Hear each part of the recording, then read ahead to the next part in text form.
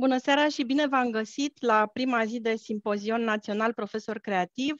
Eu sunt Magda, reprezint ONG-ul EDUMI alături de colega mea și președinta asociației Irina. Sunt emoționată și mândră să fiu alături de oameni pe care eu îi admir și la care țin foarte mult și le mulțumesc pentru timpul și dăruirea lor și pentru că au acceptat să fie alături de noi în această seară. De aceea o să și trec să-i prezint. Primul invitat este Cezar Paul Bădescu. Cezar este scriitor, este jurnalist și scenarist. Tema abordată de el va fi de ce am publicat o carte, de ce să publici sau să nu publici într-o țară în care se citește atât de puțin. Cezar a debutat într-un volum colectiv cu ceva vreme în urmă, se numea Tablou de familie. A scris un roman, Luminița Mon Amour, apărut la Polirom, care a avut o adaptare cinematografică de succes. Acolo Paul a fost și co-scenarist. Filmul a primit Ursul de Argint la Festivalul de Film de la Berlin din 2017. Cezar are multă experiență în mass media, a activat acolo timp de 22 de ani. A fost angajatul mai multor instituții de presă, printre care Dilema Veche și poate cei care v-ați uitat la emisiunea TV, Cartea aceea de toate zilele. Vi-l amintiți pentru că a fost acolo prezent și a făcut o muncă de foarte mare calitate. În anul 2000 a primit din partea președinției României medalia Mihai Eminescu pentru merite culturale. Cezar, ne bucurăm mult că ești alături de noi în seara aceasta. Bine ai venit! Bine v-am găsit și mulțumesc pentru prezentarea frumoasă și mulțumesc pentru invitație. Vorbeam cu Magda și cu Irina înainte să intrăm în live despre situația actuală, de fapt, și despre în tragedia asta generală dată de războiul care se întâmplă lângă noi. Ajungi să te gândești, oare nu e frivol să stai să discuți despre publicat de carte, despre lucruri de-astea care nu presupun drame? Nu știu dacă e neapărat frivol, dar într-adevăr sunt tragedii care, drept să vă spun, pe mine mă afectează personal. Deși n-am nicio rudă, slavă Domnului, n-am niciun apropiat care să fie victima războiului, dar ca om mă simt foarte afectat de ce se întâmplă lângă noi și mă identific cu oamenii aceia care suferă acolo. Cu toate acestea, evident, trebuie să fim alături de ei, să-i ajutăm, să facem tot ce putem din punctul ăsta de vedere, dar pe de altă parte consider că atât cât putem să ne ducem viețile în continuare și să încercăm să trăim, să profităm de viață. Prin urmare, o să vă povestesc acum despre ideea de a publica, totuși, de ce e totuși important, făcând abstracție de război. Că atunci când e război, ați văzut, în Mariupol nu mai stă nimeni să mai cumpere cărți, să mai citească, trebuie să te duci la adăpost și să te păzești, să-ți păzești viața de bombe. Dar într-o lume normală pe care o sperăm cu toții, sperăm să revenim la un moment dat la normalitate cât mai curând, cartea totuși este un lucru important și o să vă spun de ce. Dar până la carte este actul acesta al scrisului și al publicării ulterior. Un om care își propune să publice, de ce ar face? Care sunt motivele pentru un om să înceapă treaba asta, să facă lucrul ăsta? Păi, în primul rând, mulți se gândesc la notorietatea pe care ți-o dă ți-l dă statutul de scriitor. Faptul că ești cunoscut, se gândesc mulți. Mulți visează că vei fi oprit pe stradă, vor veni oameni la tine să își ceară autografe, să spună, vai, vă mulțumesc că existați, să facă frumos în preajma ta și tu să te simți așa, să te umfli în pene, că ia uite, domnule, ce vedetă ești. În paranteză fie spus, lucrurile nu stau deloc așa, dar mulți, chiar dintre scriitori, se visează, au așa o fantezie ascunsă a notorietății. Mulți se visează un soi de star rock, cu leșinuri în public și cu tot felul de fane care își rup hainele de pe ele. Bineînțeles, lucrurile nu se întâmplă așa. Apropo de notorietate, de popularitatea asta, o să vă spun o poveste. La un moment dat am fost invitat la Iași, la un târg de carte, care avea loc, se ținea în mall-ul lor, cel mai mare mall, nu mai țin minte cum se numește, dar e central, lângă Palatul Culturii. E un mall imens, un mall mare, unde erau organizate standurile de cărți și în centru, cum au mall-urile, aveau o zonă de-asta centrală, foarte generoasă, unde aveau și o scenă și cu scaune puse în fața scenei și pe margini puteai să vezi și de pe balcoane, adică balcoane, de pe etajele superioare unde erau magazine și alte lucruri. În fine, ideea e că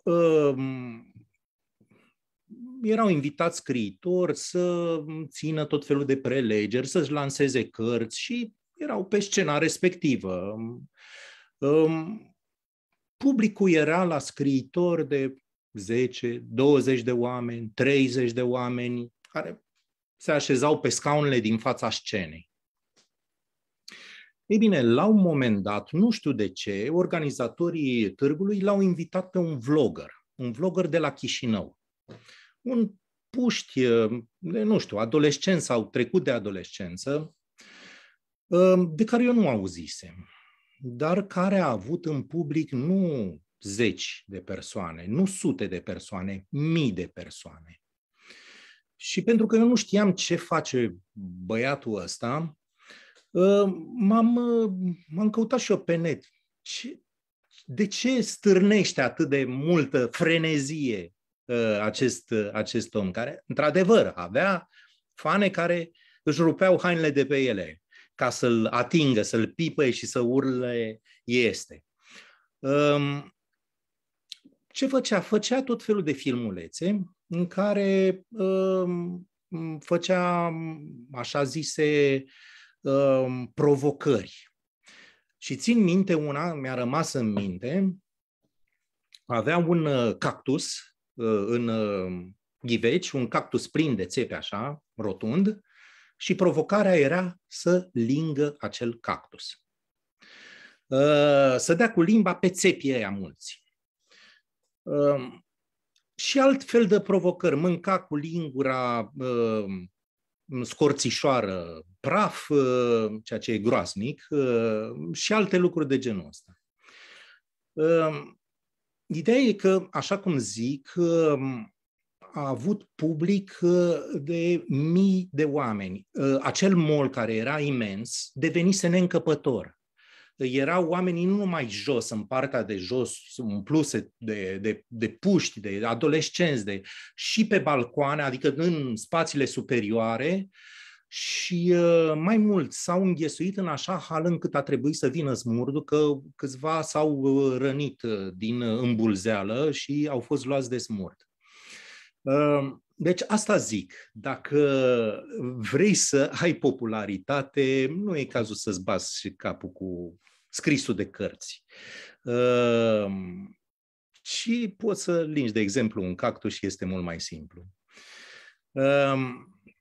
Altă ordine de idei. De ce ar scrie cineva? De ce s-ar apuca de scris și să publice?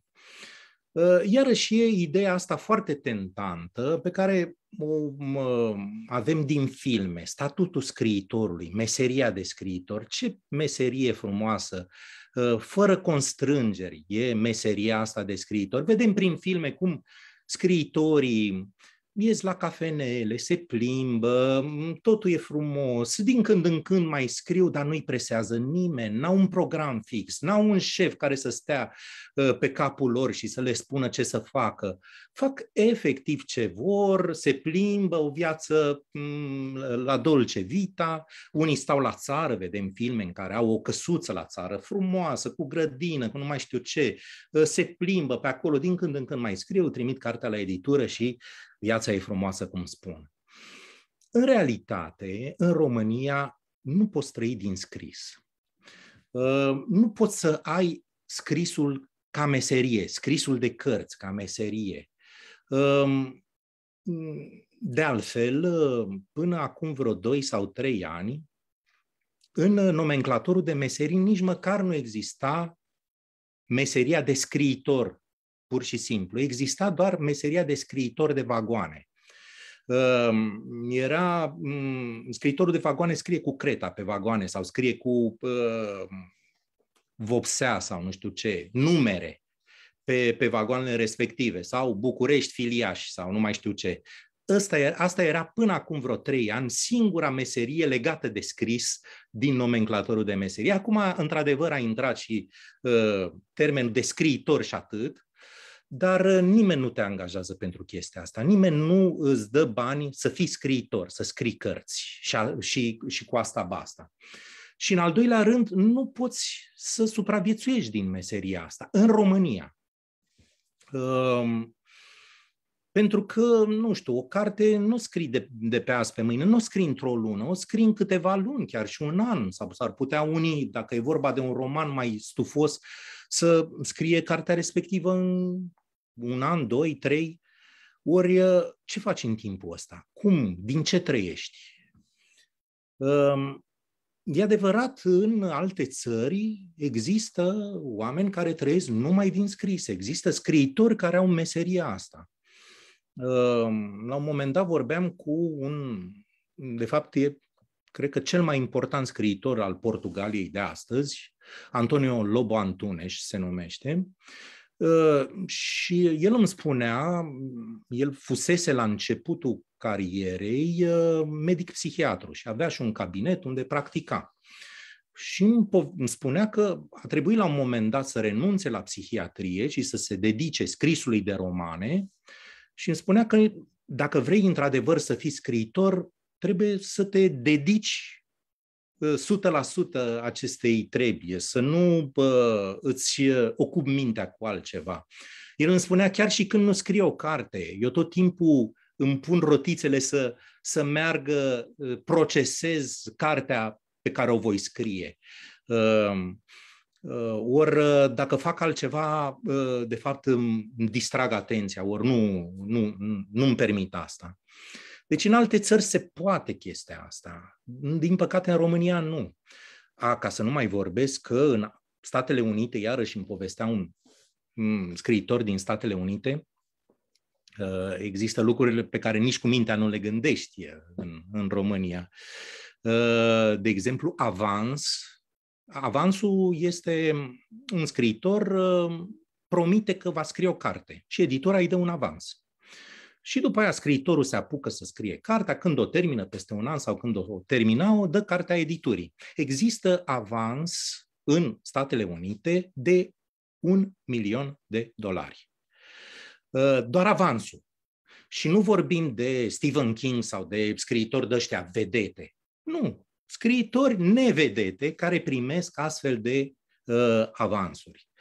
Deci nu numai că acolo poți să supraviețuiești, dar poți să trăiești, să fii foarte bogat din scris, ceea ce nu se întâmplă în România. De ce?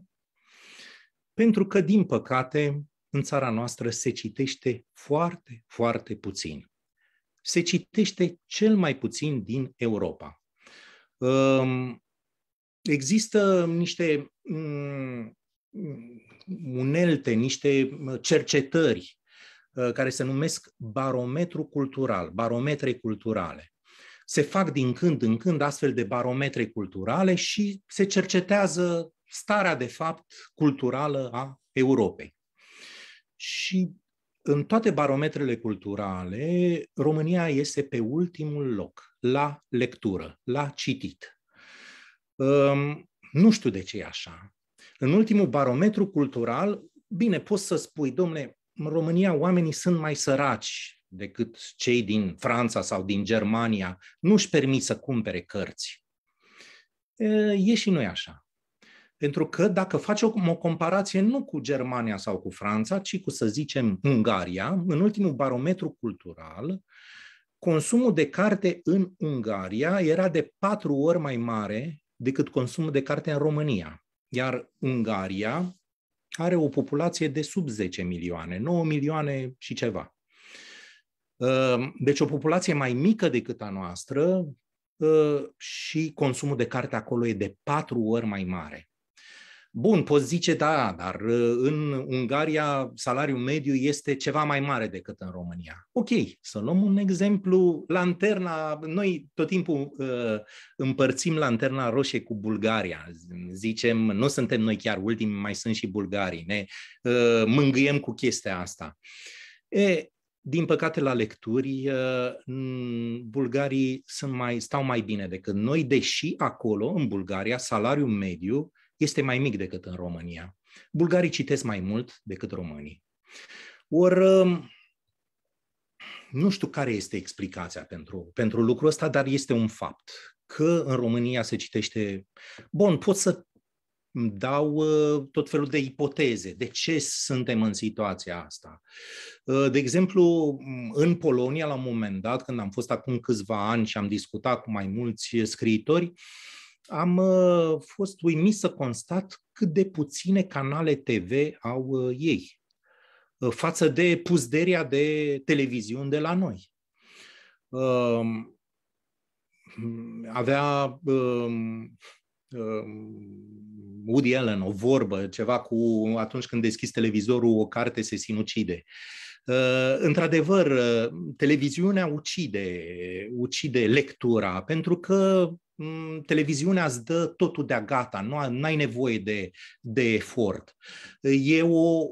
E ceva foarte pasiv. Stai în fotoliul tău, relaxat și totul ți intră, fără să fii nevoit să judeci. Judecă alții pentru tine și îți varsă ca într-o pâlnie în cap. Dar acum și televiziunea a pierdut teren, pentru că tinerii sunt atrași înspre gaming, înspre internet, înspre lucruri de genul ăsta. Da, iată, televiziunea de fapt a fost înlocuită de game și de internet și tot așa, cărțile sunt pe ultimul loc. Și iarăși, apropo de chestia asta, știm foarte bine că România stă foarte bine la viteza internetului. Suntem în țara printre cele mai mari viteze din Europa la internet. Deci mare viteză la internet și mică viteză la lectură, din păcate. Acum, eu drept să spun, m-am întrebat, eu de ce de fapt scriu?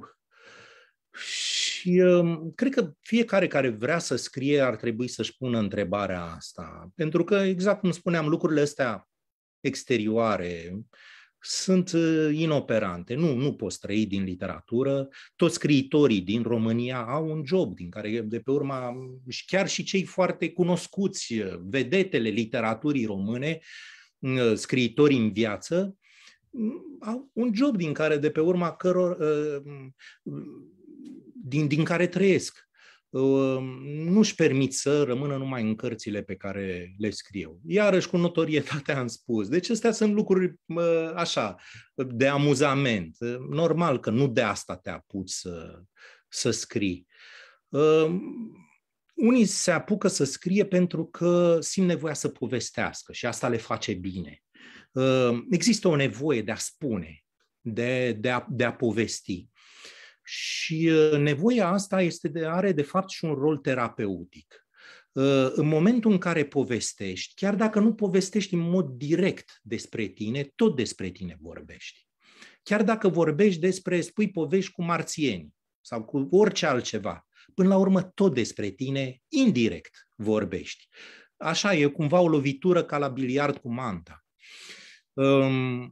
Pentru că în momentul în care eu spun că personajul X, care nu are nicio legătură cu mine, ia și bea cafea și simte gustul amărui al cafelei, bineînțeles că eu când scriu asta mă gândesc la gustul pe care îl știu eu, amărui al cafelei.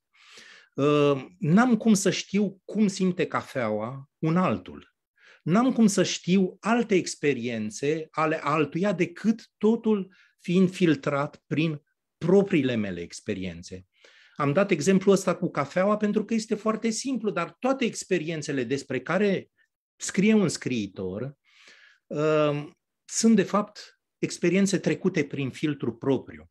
De-aia unii scriitori chiar spun cu subiect și predicat.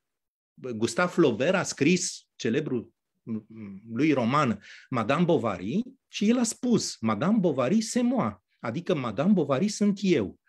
Deși Madame Bovary nu era bărbat, Gustave Flaubert e bărbat, Madame Bovary la un moment dat, până la urmă ajunge să se sinucidă, suferă din dragoste, n-are nicio legătură cu povestea lui Flaubert. Cu toate astea, Madame Bovary este Flaubert. A fost Flaubert și este Flaubert. Prin urmare, despre orice scrii, până la urmă scrii într-un fel despre tine, iar spunerea acestei povești are un scop terapeutic. Te ajută să te descoperi pe tine și să descoperi lumea înconjurătoare, pentru că în momentul în care scrii despre ea, ajungi să înțelegi unele lucruri pe care nu le vedeai așa înainte să le formulezi în scris. Scrisul este și o formă de a descoperi, de a te descoperi și de a descoperi lumea înconjurătoare.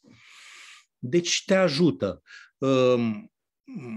Unii, iarăși, alți scriitori spun că scrisul este o formă de autoterapie. Herta Müller, e adevărat, Herta Müller scrie despre ea însăși, scrie despre experiențele ei, despre traumele pe care le-a trăit cât a fost în România înainte să emigreze, despre relația cu regimul dictatorial al lui Ceaușescu, cu securitatea și așa mai departe.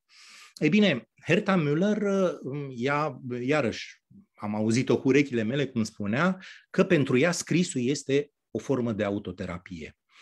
Dar, cum ziceam, chiar și când vorbești despre cai verzi pe pereți, despre marțieni și ce vrei tu, tot despre tine până la urmă scrii. Acum, întrebarea este de ce totuși să publici? Dacă, ok, scrii despre tine, îți faci terapia și după aceea de ce să transmiți mai departe? Pentru că forma asta de autocunoaștere îi folosește și cititorului. Pentru că cititorul, în momentul în care citește, recompune în mintea lui, cu datele pe care le are el, din experiența proprie, ceea ce citește. Când citește despre gustul amărui al cafelei, se gândește la experiența lui de cafea amăruie, că n-are cum să știe o altă experiență. Și așa mai departe. Prin urmare, ceea ce a pus acolo autorul este recompus de cititor prin prisma experiențelor lui. Autorul livrează cititorului un schelet pe care cititorul pune carne. Și interesant este că e carnea lui, carnea proprie, carnea făcută din experiențele proprii. Ei bine, citind, cititorul ajunge să se cunoască pe sine, să cunoască lumea înconjurătoare. Pe de altă parte, este și o formă foarte frumoasă de comunicare între autor și cititor. E o formă pe care n-am întâlnit-o în mod direct. Este o formă subtilă și foarte frumoasă de comunicare.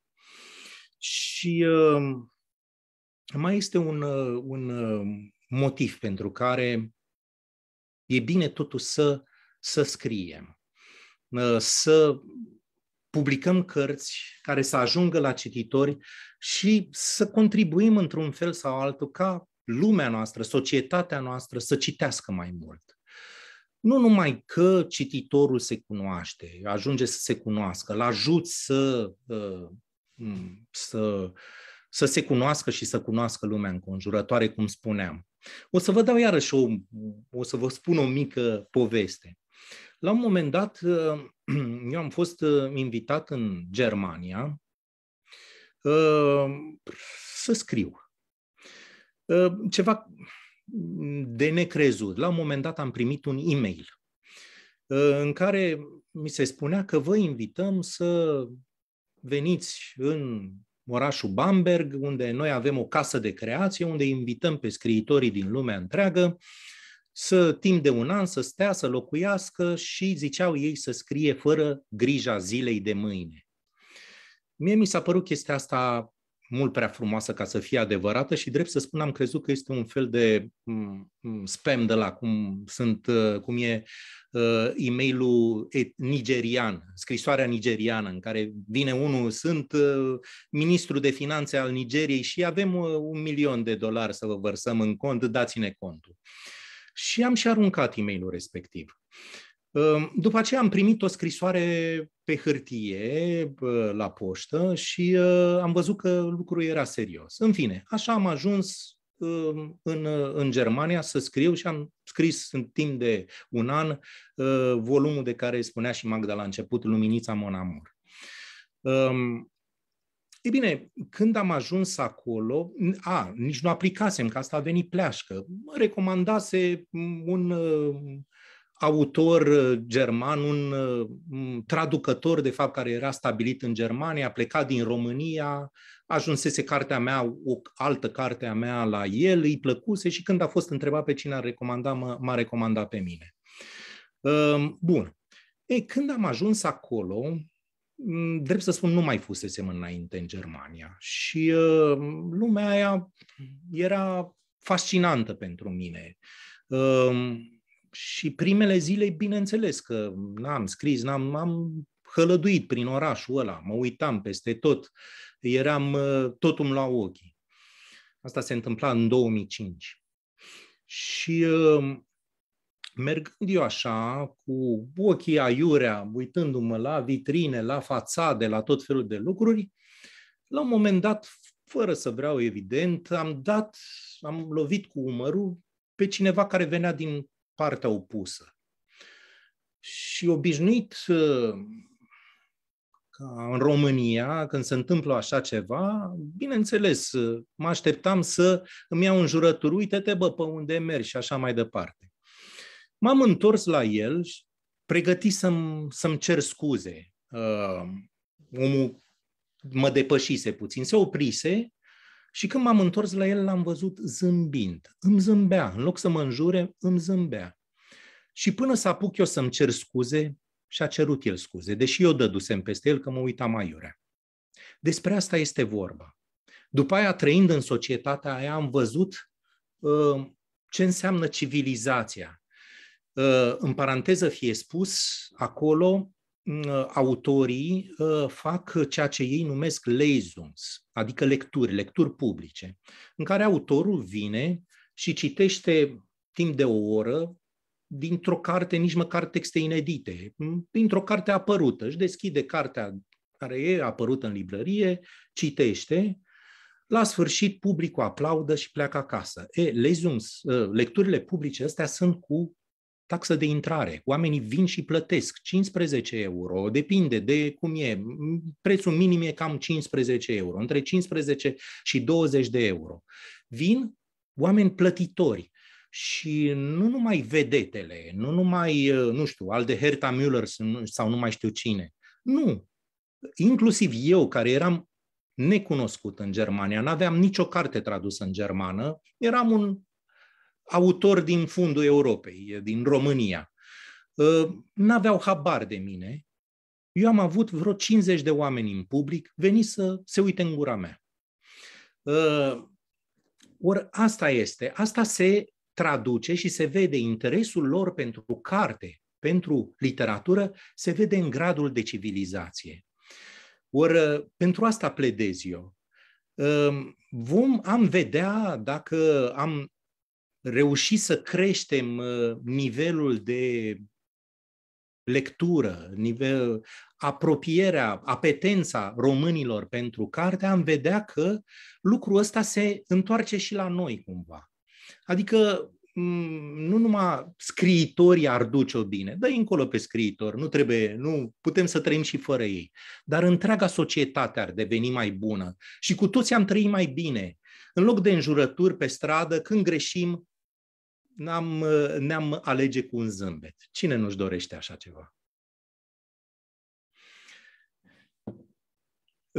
Nu știu dacă mai am... Pot să închei aici, dar putem să mai vorbim, putem să mai povestim. Eu m-am încadrat în timp, mă uit la ceas, s-a cam scurs timpul. Iarăși, nu știu, mă gândeam nu numai de ce se citește puțin la noi. Cred că acum și e bine că vorbesc profesorilor, oamenilor din învățământ. Eu am o aplecare specială. Părinții mei, bunicii mei au fost învățători, părinții mei profesori. Pentru mine calitatea de dascăl este ceva așa foarte frumos, este o meserie extraordinară pentru care eu am așa o afecțiune specială. Cu toate astea, acum trebuie să deschidem ochii și să vedem că învățământul din România are mult de recuperat. Și sunt multe lucruri și inclusiv apropo de lectură, faptul că mult timp în învățământul românesc elevul nu era încurajat să citească, ci trebuia să învețe pe din afară niște comentarii oferite mură în gură de către profesorul de română. Ori asta cred că, bun, acum profesorii deschiși la minte încearcă să se desprindă de acest stil de învățat. Dar cred că încă mai există reminiscențe ale acestui stil de învățământ în care ți se dă mură în gură, trebuie să memorezi, mai puțin să gândești cu mintea ta și învață comentariul despre cartea asta, nu contează dacă o citești sau nu. În fine, e bine că sunt aici de față și niște profesori care, în mod sigur, gândesc ca mine și ar putea să ducă mai departe învățământul așa cum trebuie făcut. De fapt, toți ne dorim să trăim într-o societate mai bună și cred că putem contribui fiecare la chestia asta. Mulțumim mult, Cezar. Foarte interesantă prezentarea ta. O să încep în primul rând nu cu o întrebare, ci cu o afirmație mai mult din partea Izabelei, care spune că pentru consumul de carte trebuie să creștem consumatorii de carte. Da. Și o să vin cu următoarea întrebare acum din partea Violetei, care ar dori sfatul cel mai important din partea ta pentru a-i apropia pe elevi de carte. Care ar fi acela? Da, în primul rând, asta e, trebuie să ne gândim la lucruri care sunt apropiate de cărți care au subiecte apropiate de preocupările lor, tinerești. Sunt multe cărți destinate adolescenților. Asta e dacă venim și le băgăm pe gât, nu știu, cronicari, Neculce. Neculce scria într-un limbaj care este indigest pentru un elev, pentru un adolescent. Sau alții de genul acesta. La Neculce sau la lucruri de genul, la lucruri mult mai complicate, e de preferat să ajungă după ce este câștigat de partea cărților prin cărți care îi sunt accesibile și în care tânărul, elevul, se regăsește. Își regăsește viața proprie. Literatura funcționează foarte bine atunci când cititorul se identifică. Când tu te pui în pielea personajului și trăiești alături de personaj pentru că îți găsești răspunsul la propriile tale întrebări pe care ți le pui sau la evenimente din viața ta. ajungând să prinzi gustul cititului, e ca la mâncare. Prinzi gustul și trebuie de fapt să-ți rafinezi gustul. Pentru că dacă mănânci toată viața junk food, de la fast food-uri și de genul ăsta, știm foarte bine, tipul ăsta de mâncare nu-ți aduce lucruri hrănitoare cu adevărat pentru corp. Tipul ăsta de mâncare. Ori trebuie să încerci să mănânci sănătos și să citești sănătos. Ori lucrurile la acest stil de citit se ajunge treptat. De asta nu trebuie să forțezi elevul, ia aici și citește Sadovean. La Sadoveanu e bine să ajungă.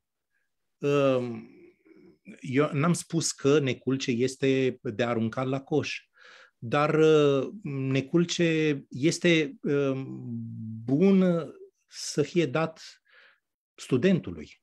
Studentul știe să găsească adevărata savoare a limbii vechi și a exprimării ăleia vechi. Ori elevul n-are nevoie de astfel de lucruri care îi sunt cumva în răspăr. E bine să-i dai lucruri care să-l atragă la început și încet, încet prinde gustul și ajunge și la lucruri foarte, foarte serioase. O să continui cu următoarea întrebare. Ce crezi? Examenele actuale încurajează creativitatea elevilor sau mai mult o descurajează? Depinde. Am văzut subiecte care, într-adevăr, îl puneau să gândească. Erau subiecte creative, în general subiecte mai de sinteză sau în care îi puneau pe elevi să povestească lucruri din viața lor. Asta este, acum depinde ce examen. Că dacă vorbim de un examen de matematică, acolo clar trebuie să știe să rezolve probleme și să facă să știe formule și așa mai departe. Dar în zona științelor umaniste, într-adevăr, eu aș miza mai mult pe creativitate decât pe memorare. Mai ales că suntem în epoca internetului și al Google-ului și dacă nu mai ții minte un citat sau nu mai știu ce, îl cauți pe Google și ajungi la el. De fapt, trebuie să știi să gândești, să folosești citatul ăla, nu să-l reproduci papagalicește. Mai avem o întrebare dacă organizezi cumva și ateliere pentru elevi, pentru a-i atrage către citit. Nu, n-am. Am ținut mai acum câțiva ani niște ateliere pentru adulți de scriere creativă, în care le dădeam tot felul de teme și provocări, de fapt, să scrie tot felul de chestii ciudate și era interesant cum vedeam că oamenii se dezvoltă. Oamenii care la început scriau foarte împiedicat și în fine, erau oameni din tot felul de meserii care n-aveau nicio legătură nici cu scrisul, nici cu literatura, nici cu literele. Erau din firme, din un agent imobiliar, țin minte, erau tot felul de oameni care, într-adevăr, voiau să învețe să se exprime mai bine. Nu numai că au învățat să se exprime mai bine, dar unii chiar au început să scrie și au și publicat niște cărți foarte, foarte faine. Da. Dar, într-adevăr, pentru elevi nu m-am gândit. E puțin altceva. Trebuie să te gândești cum de fapt, să vorbești pe limba lor. Asta e, trebuie să adaptezi discursul la public. Nu poți să vii cu o abordare doctă, academică în fața elevilor. Trebuie, de fapt, să-i câștigi. Trebuie totul prin joc și prin o atitudine prietenească. Eu iarăși sunt și mă bucur că aici sunt reprezentantele EDUMI, sunt pe principiul învățării prin joc. Asta fac și Magda și Irina și mă bucur că de fapt vorbim aceeași limbă. Vă mulțumim. Iosefina ne întreabă, ce părere aveți despre abordarea de tip storytelling în cazul autorilor români care pun probleme de receptare din cauza limbajului?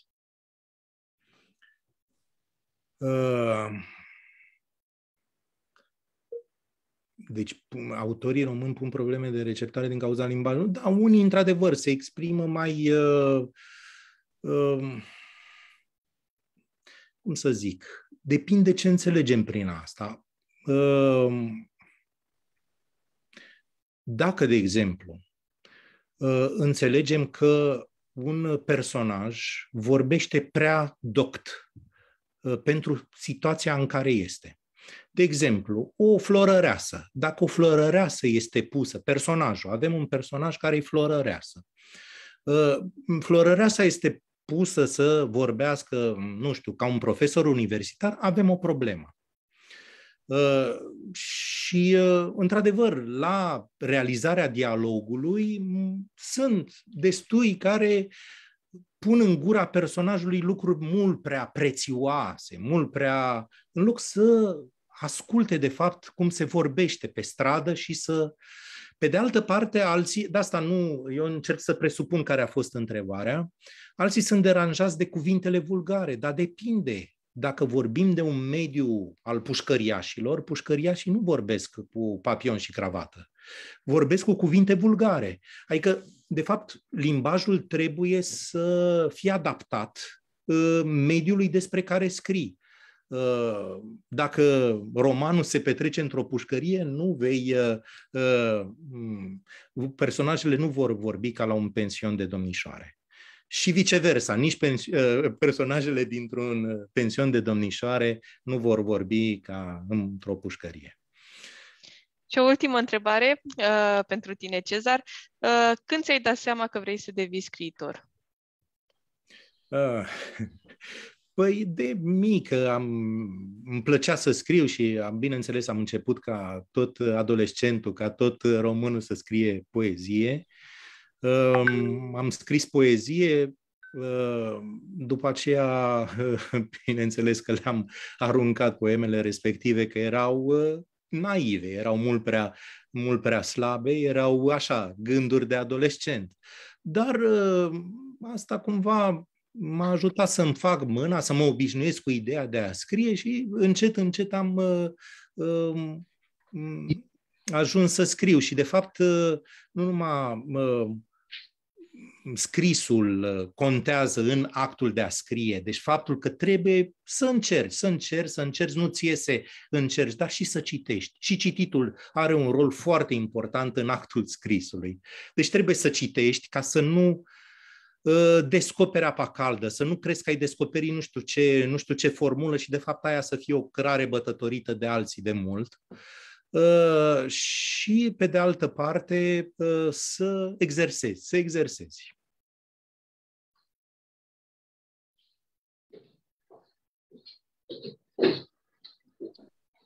Mulțumim mult, Cezar. Mulțumesc.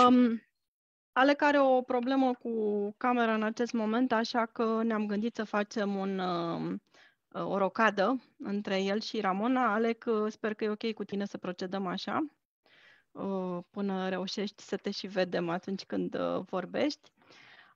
Așa că, Ramona, dacă ești pregătită, o să trecem la tine. Sigur, bună seara, mulțumesc frumos! Bună seara! Așadar, am plăcerea de a o prezenta pe Ramona Gaber cu o temă care sunt convinsă că va capta atenția mai multor colegi care sunt acum în seara asta alături de noi. Ea va vorbi despre experiența de a scrie și de a publica în 3 limbi diferite. Ramona a absolvit Facultatea de Jurnalism și Științele Comunicării la Universitatea din București În timpul facultății, alături de alți colegi, a contribuit la culegerea antropologică Istorie la firul ierbii.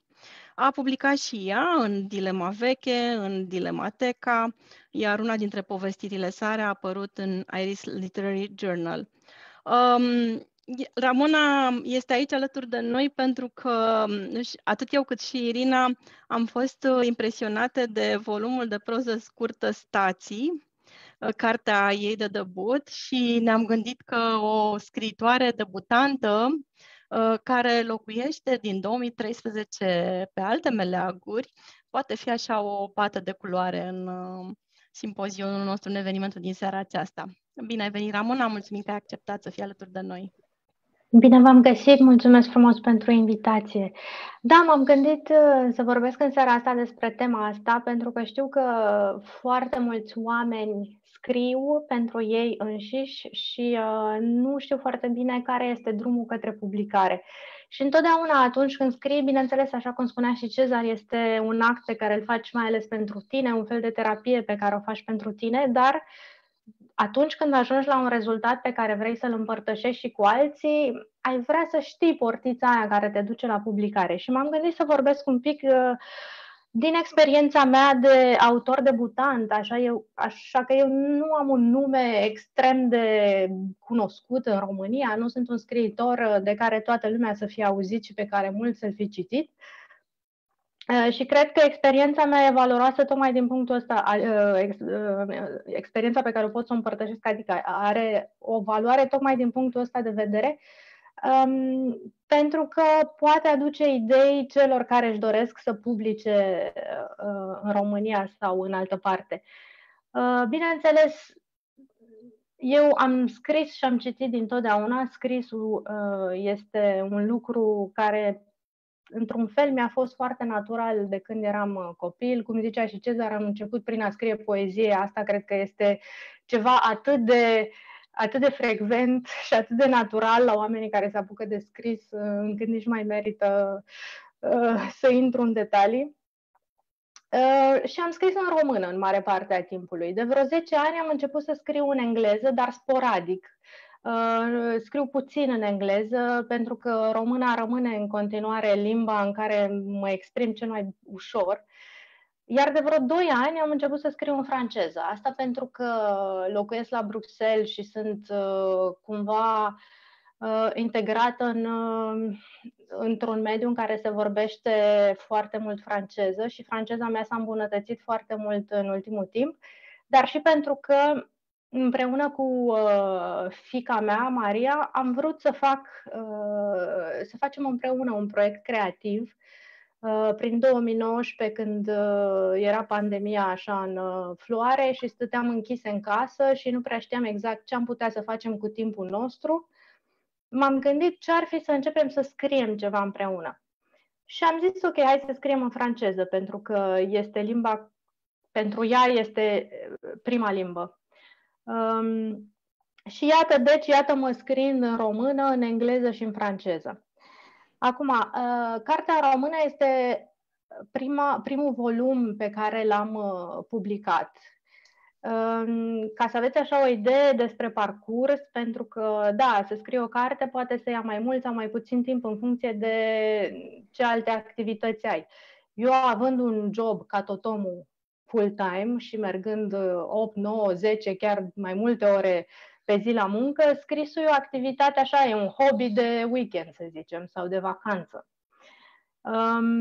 Și scriind așa pe foi și în carnețele separate, nu m-am gândit niciodată că voi publica, nu m-am gândit niciodată că o să ajung să am atâta material încât să umplu o carte. Mi se părea că a umple o carte este ceva imposibil. Dar am început să scriu tot prin 2019, când am avut așa un spațiu mental și timpul să stau mai mult cu ideile mele. Am început să scriu pe la începutul lui 2019 mai structurat, adică chiar să văd că se încheagă o povestire, 2, 3 și că am ajuns la un număr suficient la un moment dat ca să mă și încurajeze chestia asta și să pot trece mai departe. Cred că am avut manuscrisul pe la sfârșitul anului 2019, gata. Gata din punctul meu de vedere, în sensul că era destul de mult material cu care eram eu destul de confortabilă, așa, adică simțeam că poate fi arătat cuiva. Și atunci am început să caut editori. Procesul ăsta de a căuta editor probabil că trebuie să fie foarte strâns legat de procesul de a citi. În sensul că citind destul de multe cărți, cam vezi pe unde se poziționează diverse edituri și cam poți să-ți dai seama unde ar putea manuscrisul tău să-și găsească locul. Pentru că poate să fie un manuscris extraordinar, dar să nu se potrivească editurii căreia îl trimiți. Eu mi-am făcut un pic temele și am văzut cam ce edituri în România publică autori debutanți și am trimis manuscrisul la 2 edituri, dintre care prima care mi-a răspuns a fost cea care avea să devină editoarea mea, Eli Bădică de la Nemira, care coordonează colecția în autor și publică autori debutanți.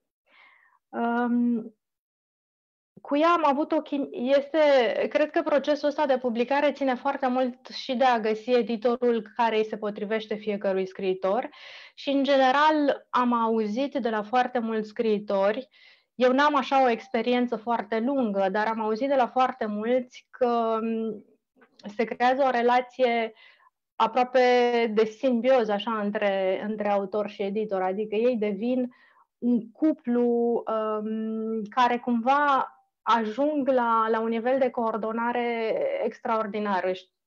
Iar eu am experimentat chestia asta cu Eli Bădică și pot să spun că am ajuns în foarte scurt timp să avem o relație aproape mistică, în care lucrurile, în care momentele în care ne găseam, în care comunicam, felul în care gândeam, felul în care ea îmi comunica și îmi spunea, uite, aici manuscrisul scârție sau aici trebuie scos asta sau... Totul se întâmpla, de parcă mi-ar fi citit gândurile și lucrul ăsta sunt convinsă s-a întâmplat pentru că e un editor extraordinar, dar și pentru că e importantă chimia asta între autor și editor.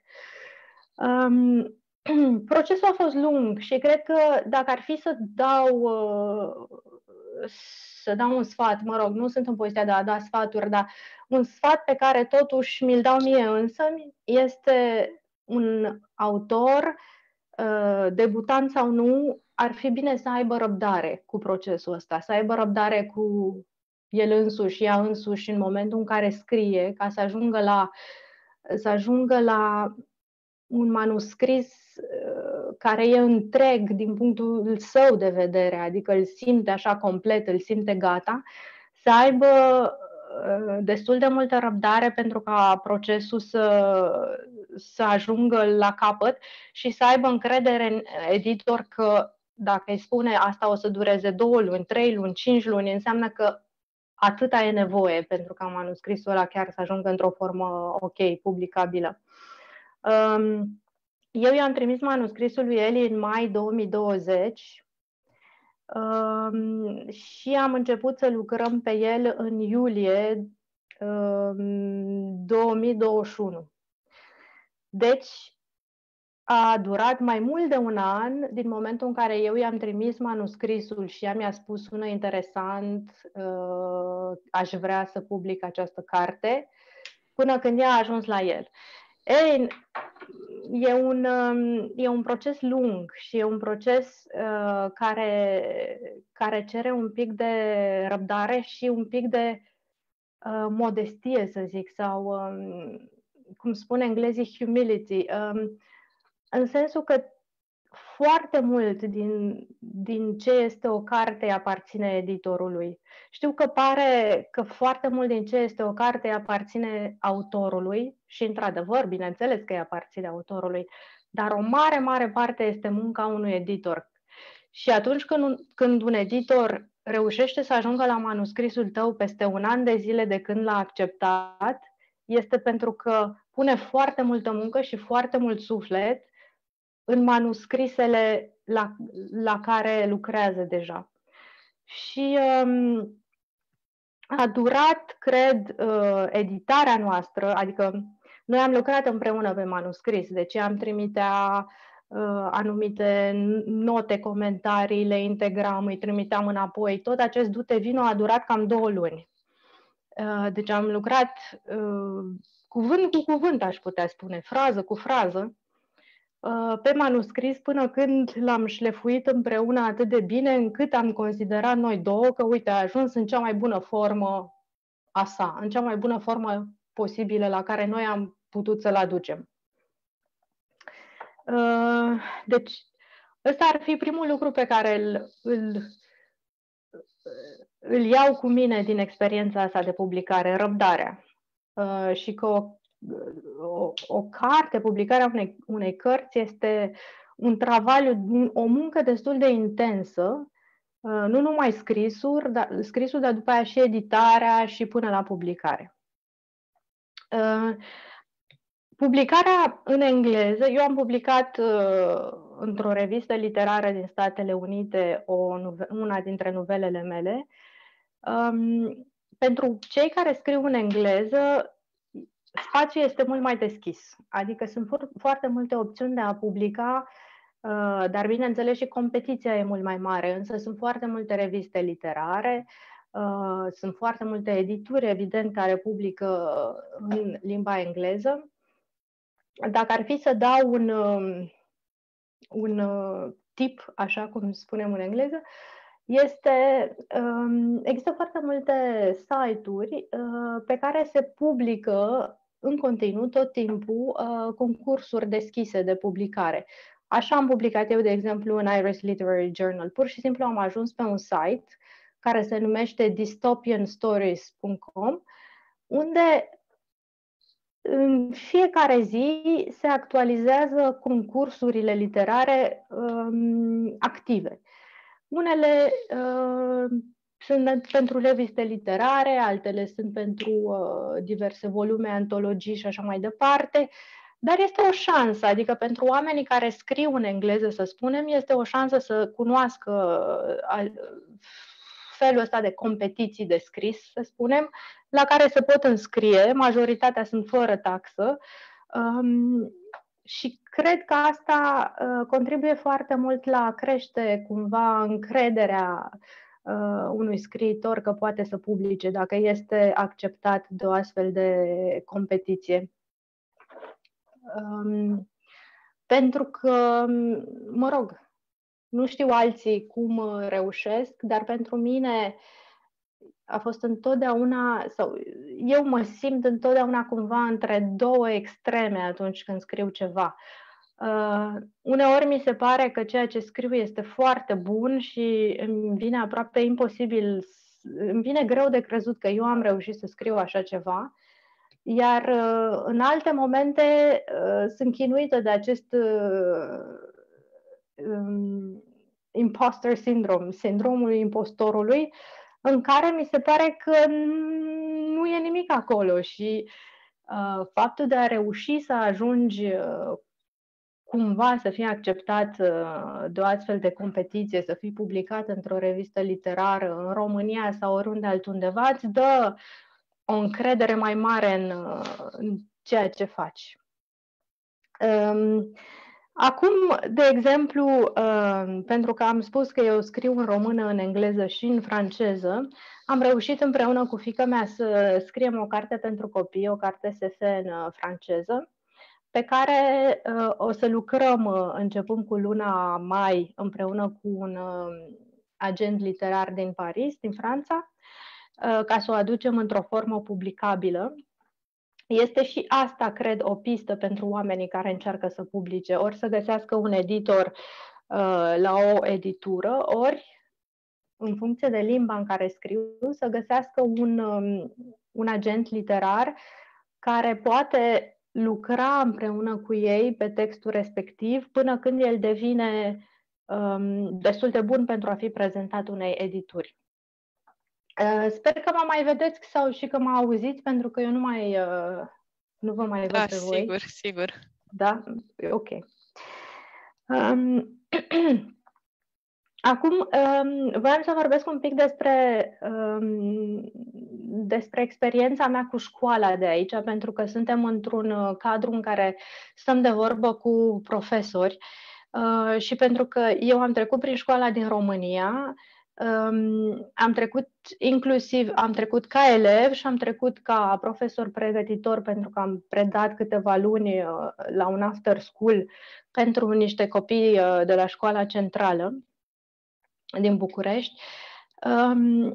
Sunt puțin deconectată de sistemul ăsta pentru că Maria, fiica mea, a început școala direct aici în Belgia, deci nu am avut foarte mult în ultimii ani contactul cu școala din România, dar din ce îmi amintesc eu din propria mea experiență de copil de școală, e adevărat că, din păcate, școala românească se bazează foarte mult pe redare, pe a repeta niște lucruri pe care le-am învățat pe din afară.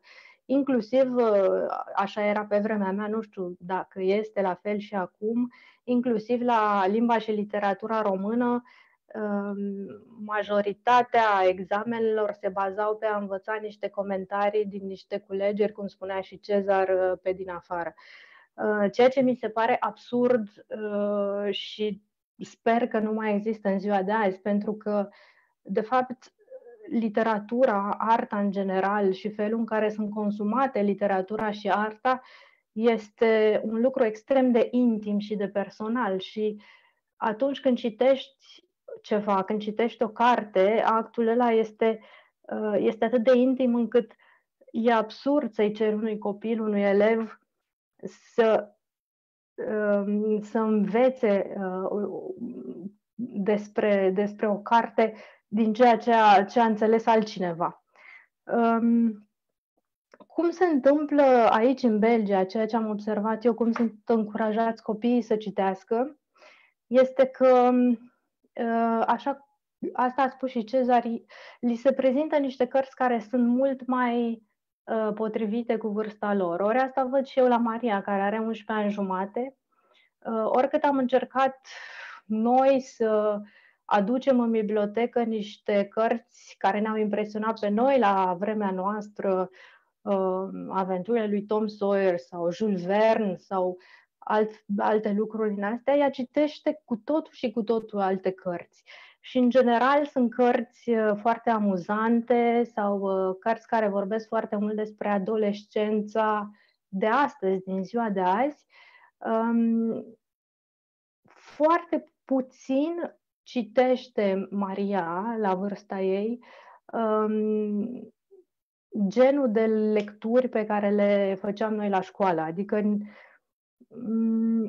ei primesc niște liste de lectură din care pot să-și aleagă niște cărți pe care vor să le citească și după aia despre care vor să povestească. Niciodată nu a primit la școală o interpretare a unei cărți pe care să o învețe pe din afară. Întotdeauna totul se bazează pe experiența lor de lectură, deci pe experiența fiecăruia cu cartea respectivă. Ce vrea să povestească despre cartea respectivă, ce l-a impresionat sau ce a impresionat-o la cartea respectivă, cu ce a rămas, niște citate amuzante sau, nu știu, care i-au marcat.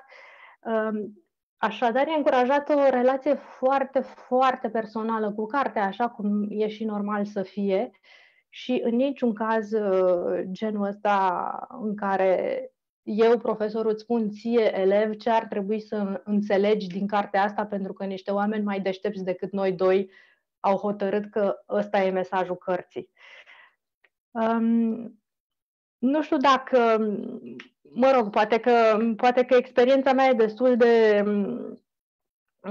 e destul de veche și nu mai este cazul și sper, dar mi-ar plăcea ca și în România să fie genul ăsta de relație în care copiii sunt mai mult ascultați, adică în care profesorul nu vine să vorbească despre ce înțelege el din literatură, îi lasă pe copii să exprime ceea ce înțeleg ei. Uneori cred că putem să fim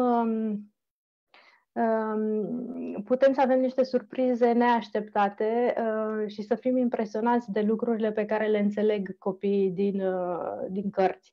Și nu trebuie neapărat să li se explice metafore sau sensuri ascunse, pentru că uneori o să ne explice ei nouă dacă le dăm șansa despre ce anume e vorba în cartea aia și o să vedem că înțelepciunea unor copii e uneori mai mare decât înțelepciunea unor critici literari. Cam asta ar fi în mare ce am vrut eu să spun. Acum nu știu dacă sunt întrebări, sunt gata să răspund la ele. Sigur, avem întrebări, mulțumim mult pentru prezentare.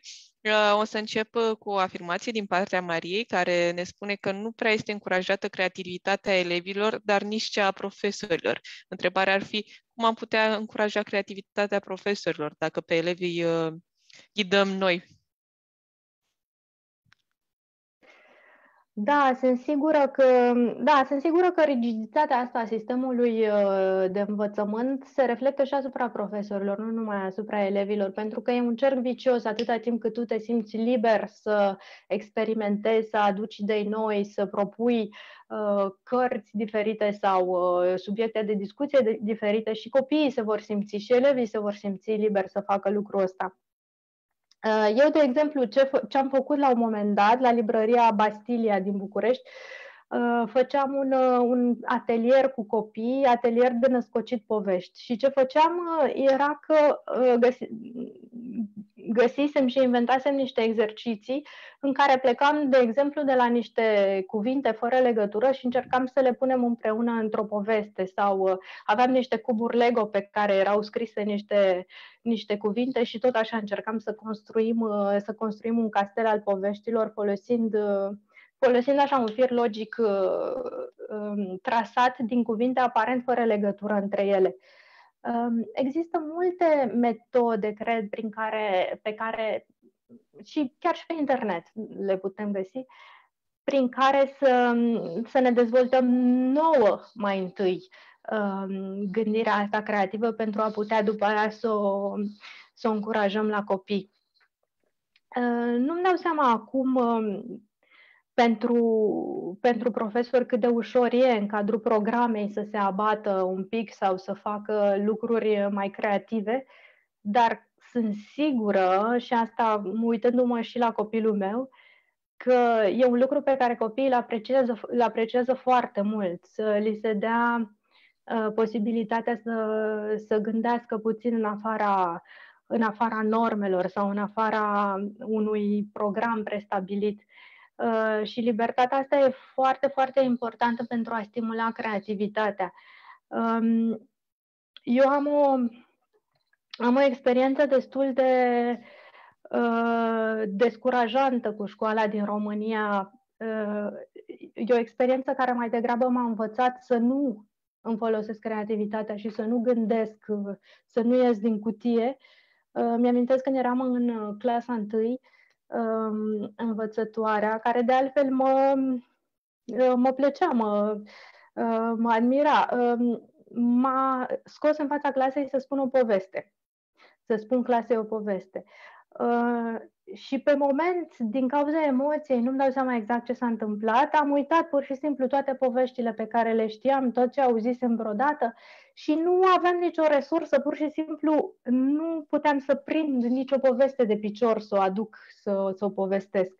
Așa că am început să inventez o poveste și am inventat pe loc acolo în fața clasei o poveste despre o floare. Țin minte vag că era vorba de o floare care voia să ajungă la soare, ceva de genul o misiune imposibilă, pentru că dacă ar fi ajuns la soare ar fi murit prăjită. Și îmi amintesc reacția învățătoarei, care a fost foarte descurajantă, s-a enervat foarte tare, s-a supărat foarte tare și după aia, mă rog, a stat de vorbă cu părinții mei să le spună cum am îndrăznit să inventez o poveste, așa ceva era inadmisibil, era ceva ce nu putea nici măcar să-și imagineze. Cum am îndrăznit așa ceva când aș fi putut pur și simplu să spun, nu-i așa, o poveste pe care o știam deja, pe care au scris-o alții. Ei, genul ăsta de experiență cred că ar trebui să dispară din școală, nu vreau să fiu prescriptivă, adică nu sunt profesor și îmi dau seama cât de greu este să fii profesor și cât de greu este să încurajezi creativitatea în rândul copiilor, dar atâta timp cât începem prin a le respecta dreptul de a se exprima în felul în care ei vor, atâta vreme cât au respect și nu lezează demnitatea altora, e deja un pas.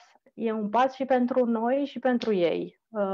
Să încurajăm o libertate mai mare de a ne exprima creativitatea.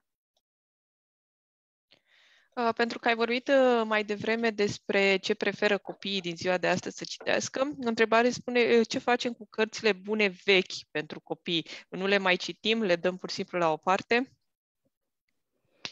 Uite, e interesant pentru că există, bineînțeles, o bogăție literară în spatele nostru pe care nu vrem să o dăm uitării. De asta spuneam despre cărțile lui Jules Verne sau despre aventurile lui Tom Sawyer pe care le-am pregătit în bibliotecă pentru Maria. Ideea e că atâta vreme cât vrem să încurajăm cititul, trebuie să-i lăsăm cumva pe ei să ne ghideze. Ce-i poate încuraja, provoca pe ei să înceapă să citească. Pentru că odată ce începi să citești și odată ce cititul devine așa o parte importantă din viața ta, încât nu mai poți trăi fără să citești, așa cum nu poți să trăiești fără să mănânci, o să începi să devorezi cărți, asta știu din proprie experiență, o să începi să devorezi tot felul de cărți și o să vrei să sapi din ce în ce mai adânc. Și o să pleci, poate, de la, nu știu, cărțile astea pentru adolescenți de acum și încet, încet o să ajungi la Roald Dahl și încet, încet o să ajungi la Tom Sawyer și încet, încet o să ajungi mai departe și mai departe. Însă dacă cineva încearcă să te ducă țintit în locul în care își dorește să ajungi, înainte ca tu să fii pregătit, înainte ca tu să fi dezvoltat gustul ăsta pentru citit, înainte ca tu să vezi exact ce stil îți place, cred că e și asta o întrebare, pentru că unii copii citesc foarte mult cărți de aventure, alții cărți polițiste, alții citesc foarte mult umor, benzi desenate. Aici, în Belgia, de exemplu, se citesc foarte multe benzi desenate. E o chestie pe care în România n-am văzut-o așa de mult. Într-adevăr, Belgia are și o tradiție foarte importantă, are o cultură a benzii desenate.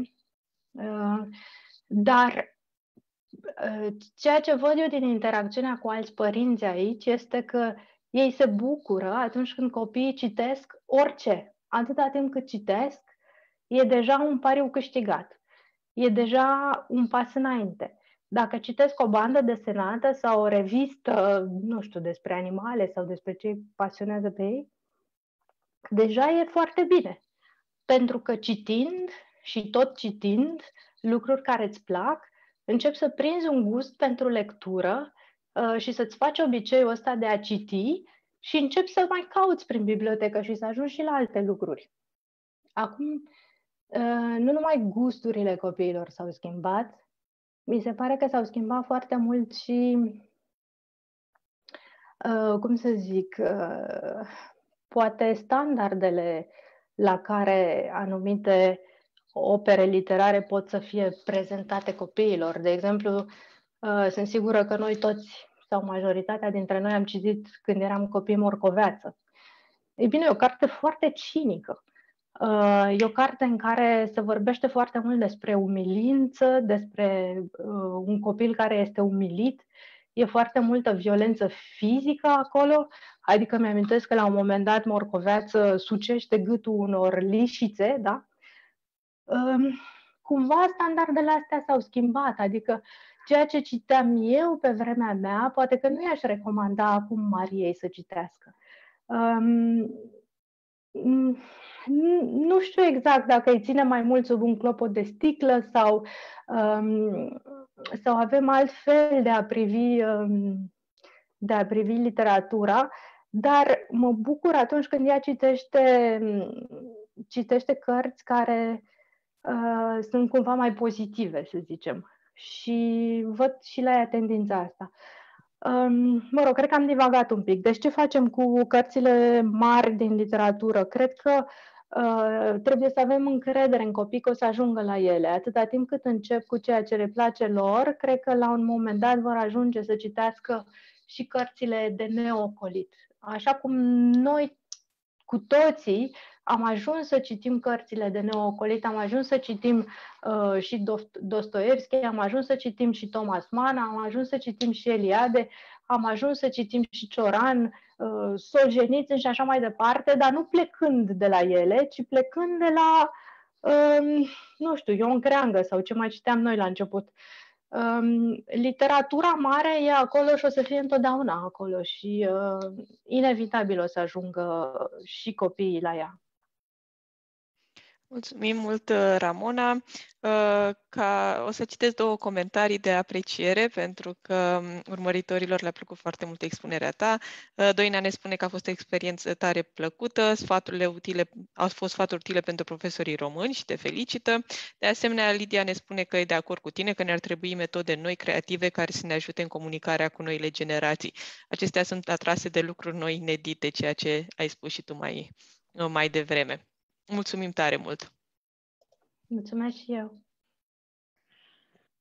Și trecem mai departe la Alec, care ar fi trebuit să fie al doilea în slotul nostru de timp, dar este ultimul pe principiu că cei din urmă vor fi cei dintâi.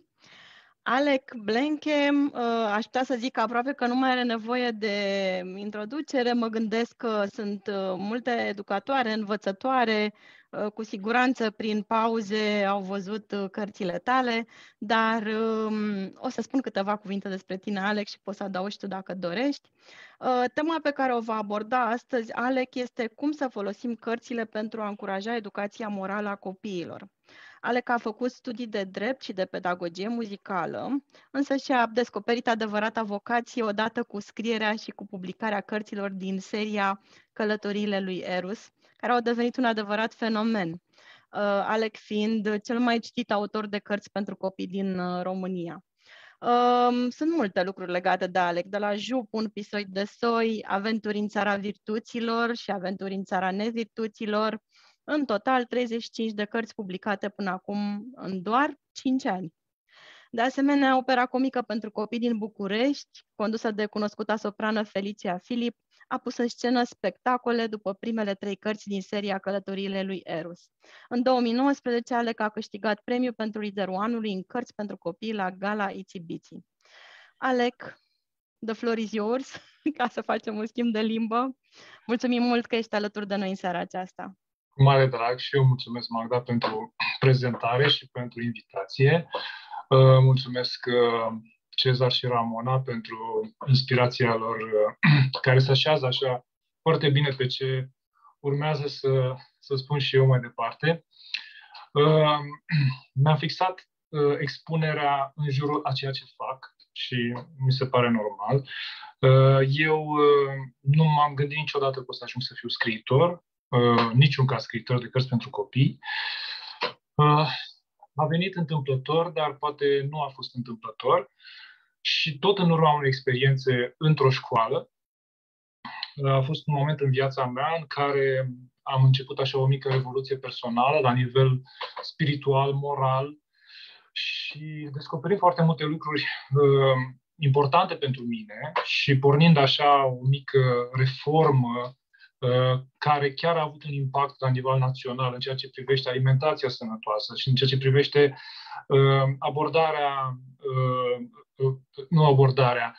ci felul în care ne raportăm la mediul înconjurător și la cei din jurul nostru. Am avut ocazia la un moment dat, în 2012, să fac să depun o muncă de voluntariat într-o școală din Constanța. Este un proiect pe care eu mi l-am dorit. Mi-am dorit să fiu aproape de copii, iubesc copiii mereu, i-am iubit. Încă de mic am visat să fiu învățător, ăsta a fost gândul meu, vreau să ajung să fiu învățător. Și am reușit atunci, printr-o portiță, să ajung să lucrez cu 3 clase de copii din Constanța, de la o școală unde eu însumi am trecut prin clasele primare. Și în expunerea mea mă străduiam atunci să-i ajut pe copii să învețe să mănânce mai sănătos, să fie mai responsabil în ceea ce privește mediul înconjurător.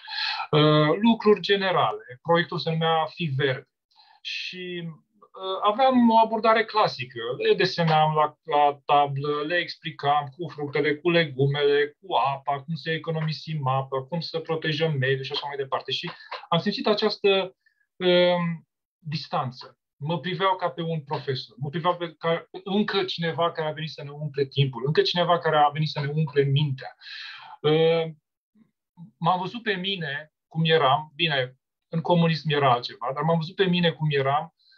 Priveam prin profesor și gândul meu era undeva afară, undeva într-o pădure, mă uitam în stânga, mă uitam la frunzele care cădeau din copaci, numai atent nu eram la ceea ce se vorbea. Și am zis, trebuie să fac altceva. Trebuie să existe o altă cale pe care eu să o găsesc, să comunic cu acești copii. Fiind de asemenea pasionat de muzică și o pasiune la care n-am putut să renunț toată viața mea, până la urmă a trebuit să fac această facultate de pedagogie muzicală pentru a-mi mulțumi sufletul, am început să vin cu chitara la ore și să cânt și să le explic pe muzică. După aia, într-o zi m-am gândit ce ar fi să scriu eu o mică poveste. Nu mă consideram talentat, nu mă consideram mai bun decât alții la a scrie povești, pur și simplu am scris o poveste scurtă pe care le-am citit-o copiilor și care avea inserate anumite elemente pe care eu vroiam să le transmit și copiii au fost extrem de încântați și deodată acea barieră, acea distanță a dispărut. Apoi am început să le și cânt, să le și povestesc, am început să scriu mai departe, am început să iau această poveste de la capăt și mi-aduc aminte că mă duceam de 2 ori pe săptămână la școală și în fiecare dată când mă duceam scriam câte un nou capitol din această poveste. Și era așa ca un serial, ca o telenovelă pentru copii. Și ajunsesem în punctul în care copiii mă așteptau în curtea școlii și strigau după mine, apropo de a veni acolo la nivelul lor, a-i cunoaște și a le da acea mâncare de care ei au nevoie la nivelul la care ei sunt. Aveau o sete de acest nou pe care eu îl ofeream. Și a fost extraordinară experiența, a durat aproape un an și s-a culminat cu un mare final pe care l-am scris poveștii respectivă împreună cu ei. I-am implicat activ în această experiență și așa la naștere prima carte pe care i-am scris și cea mai populară carte a mea, Eros în Valea Răbdării, o carte despre o virtute fundamentală din punctul meu de vedere, răbdarea. Am făcut multe alte activități cu ei de tot felul, dar am rămas cu această satisfacție extraordinară că se pot face lucrurile altfel și că nu copiii sunt cei care trebuie să se schimbe, ci noi suntem cei care trebuie să ne schimbăm pentru ei. Și de acolo s-a deschis așa un univers în viața mea, pentru că, bine, povestea un pic altfel. Cartea am scris-o în 2012 acolo cu copiii, am ținut-o pe laptop vreo 4 ani, n-am făcut nimic cu ea, mi-am continuat de viața mea, n-am putut să reiau programul pentru că soția mea a născut, am devenit și eu părinte, nu mai aveam timp, în sfârșit. Și 2012 se întâmpla asta. În 2016, nu o să uit niciodată, că a fost așa ca într-un film, apropo de ce povestea și Ramona, de cum găsești un editor, cum îți publici cartea, căutând ceva prin fișierele calculatorului, am găsit această poveste. Am recitit-o și m-a pătruns o emoție atât de puternică și mi-am zis, cartea asta nu trebuie să moară pe acest laptop. Trebuie să fac ceva cu ea. E păcat să moară pe acest laptop. Aveam deja dovada că era iubită de copii, că se poate. Și am căutat pur și simplu pe Google edituri din România, n-aveam nicio legătură cu acest domeniu de niciun fel am găsit vreo 10 adrese de e-mail de la 10 edituri și am trimis un e-mail în care mă prezentam povestea și am zis, hai să vedem ce se întâmplă. Am avut marele noroc, pe care știu că mulți nu l-au deocamdată, să mi se răspundă la acest e-mail de către 2 edituri. Și o să spun și care.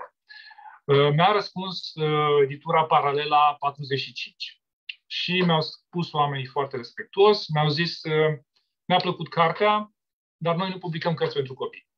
Dacă aveți vreo carte pentru adulți, o așteptăm. Am zis, ok, n-am mai scris nimic altceva, așa că n-am ce să fac. Și mi-a mai răspuns Curtea Veche, editura Curtea Veche, despre care știam că este o editură mare și cu un portofoliu mare de autori, și români și străini. Iar editura Curtea Veche mi-a spus, ne place cartea, așteptăm la București să semnăm un contract. Exact așa, pur și simplu. Cred că peste 2 zile eram la București, eu sunt din Constanța, eram la București, nici nu m-a interesat ce mi oferă, cum mi oferă, pur și simplu, vă spun sincer, mă interesa ca să-mi văd cartea publicată. Mă interesa cartea mea să ajungă la cât mai mulți copii. Pentru că știam că am pus ceva acolo de care copiii și chiar și părinții au nevoie. Și a durat, bineînțeles, o perioadă până a fost cartea editată, până când s-au făcut ilustrațiile, unde iarăși am avut un mare noroc, un ilustrator extraordinar, Doina Zavatski. Și a ieșit cartea pe piață.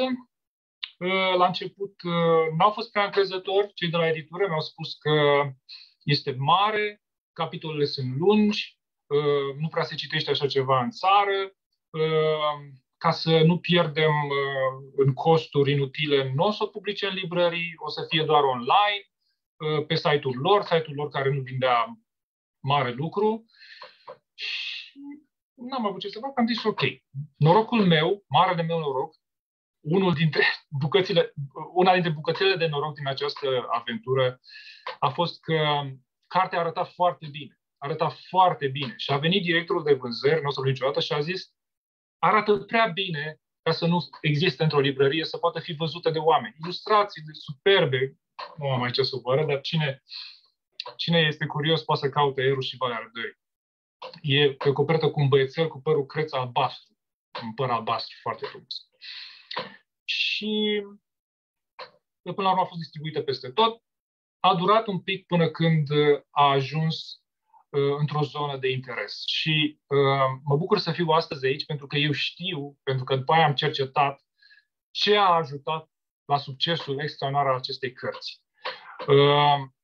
A ajutat foarte mult părinții și profesorii, educatorii, învățătorii. Știu că la un moment dat a ajuns la anumite persoane din zona de educație, iar aceste persoane au apreciat valoarea cărții nu ca, știu eu, valoare literară, ca valoare morală, ca element de educație, ca o unealtă în educația morală a copiilor. Cartea se numește exact așa, Erul și Valea Răbdării, și este despre răbdare. Este despre un băiețel care pleacă într-o călătorie. La un scenariu clasic, el trebuie să salveze, uite că am primit cartea. Asta e cartea. El trebuie să salveze cumva lumea în care trăiește, o lume care se numește lumea bună, o lume idilică, dar pentru a putea să salvească această lume, da, el trebuie să treacă prin această vale magică a răbdării. Și în această vale magică a răbdării este confruntat cu tot felul de provocări legate de răbdare. Și el nu va putea să treacă mai departe dacă nu învață această virtute foarte importantă numită răbdare.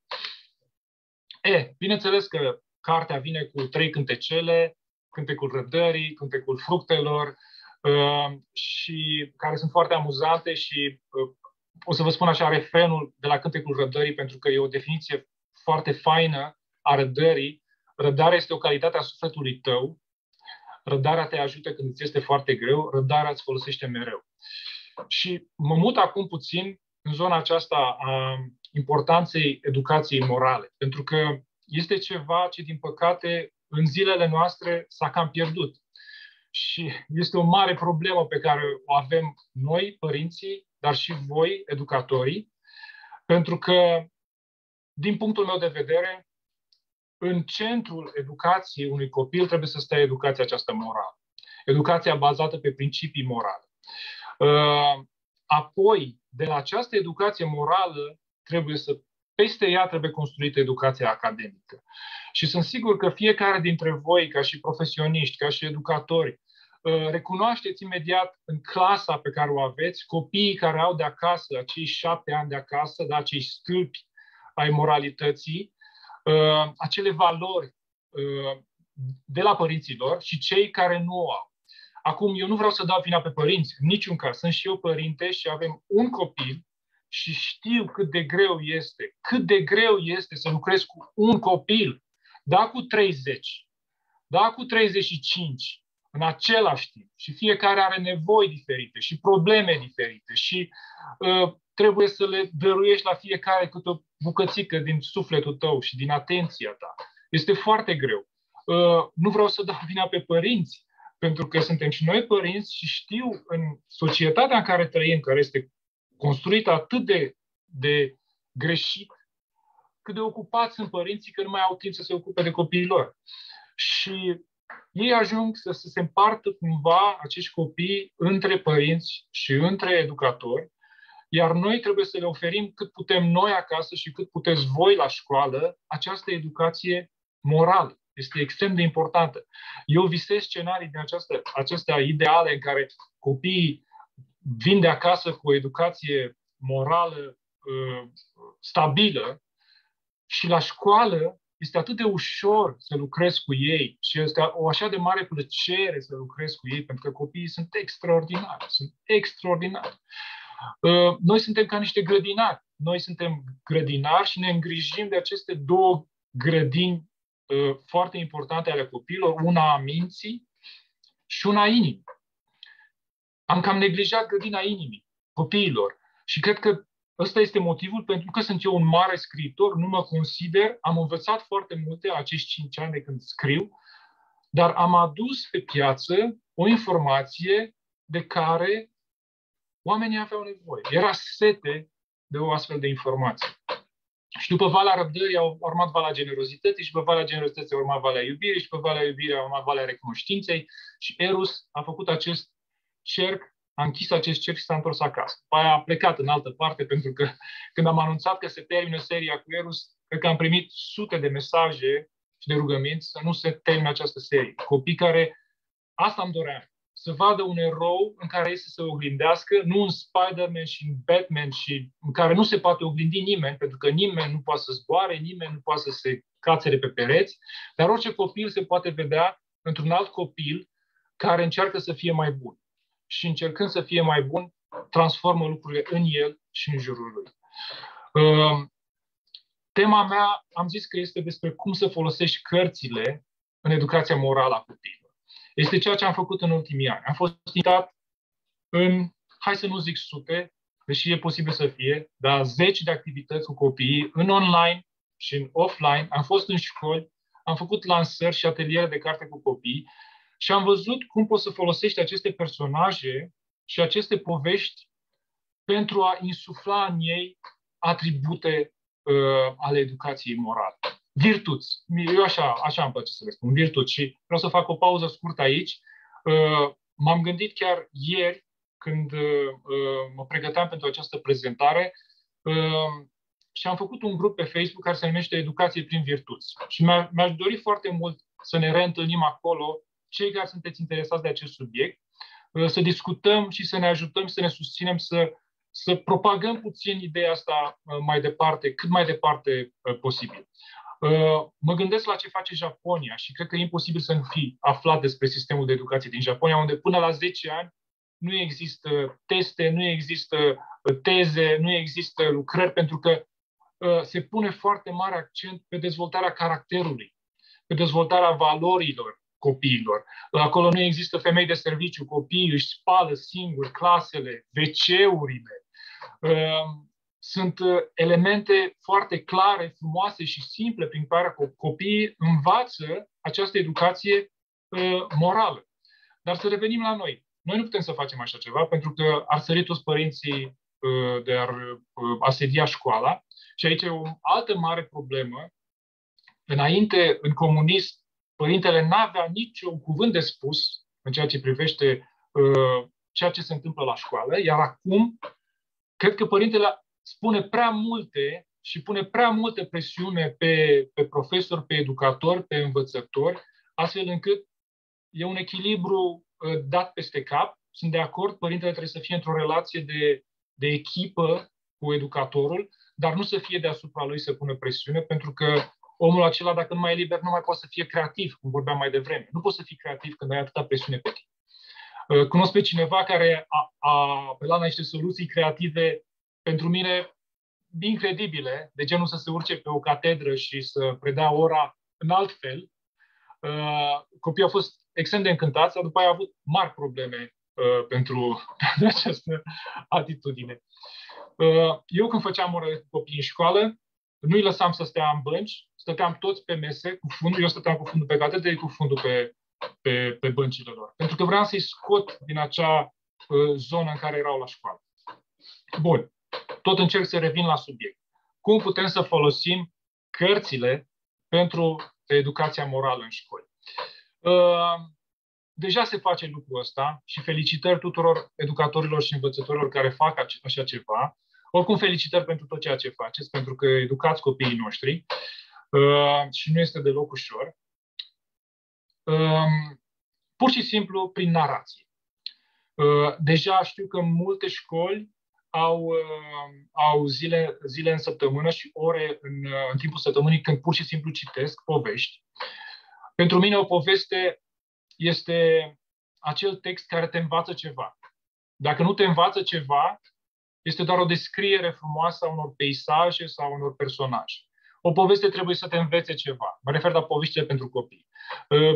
Așa am evoluat ca și specie. Biblia este o carte plină cu povești care te învață diverse lucruri. Așa s-a și pornit, practic, cu educația morală a copiilor de către biserici, de către tot felul de organizații religioase, nu numai creștine, care își doreau să-și educe copiii în spiritul unor valori spirituale, morale. Apoi a fost un conflict, pentru că era deranjant, biserica, religia a influențat prea mult zona aceasta și acum s-a cam pierdut și nu mai avem mai deloc această educație morală. Sunt mai multe feluri în care poți să folosești o carte pentru a educa copiii din punct de vedere moral. În primul rând, orice poveste pe care le citești și încerci să scoți în față un subiect, trebuie să o citești de mai multe ori. Subiectul acela trebuie să-l aduci în discuție de mai multe ori. Nu poți să înveți pe cineva ceva spunându-i o singură dată, mai ales un copil, pentru că ei uită repede și poveștile și învățătura. Pe lângă asta, dacă să luăm de exemplu cartea Aerul și Valea Răbdării, normal, că mă folosesc pe mine.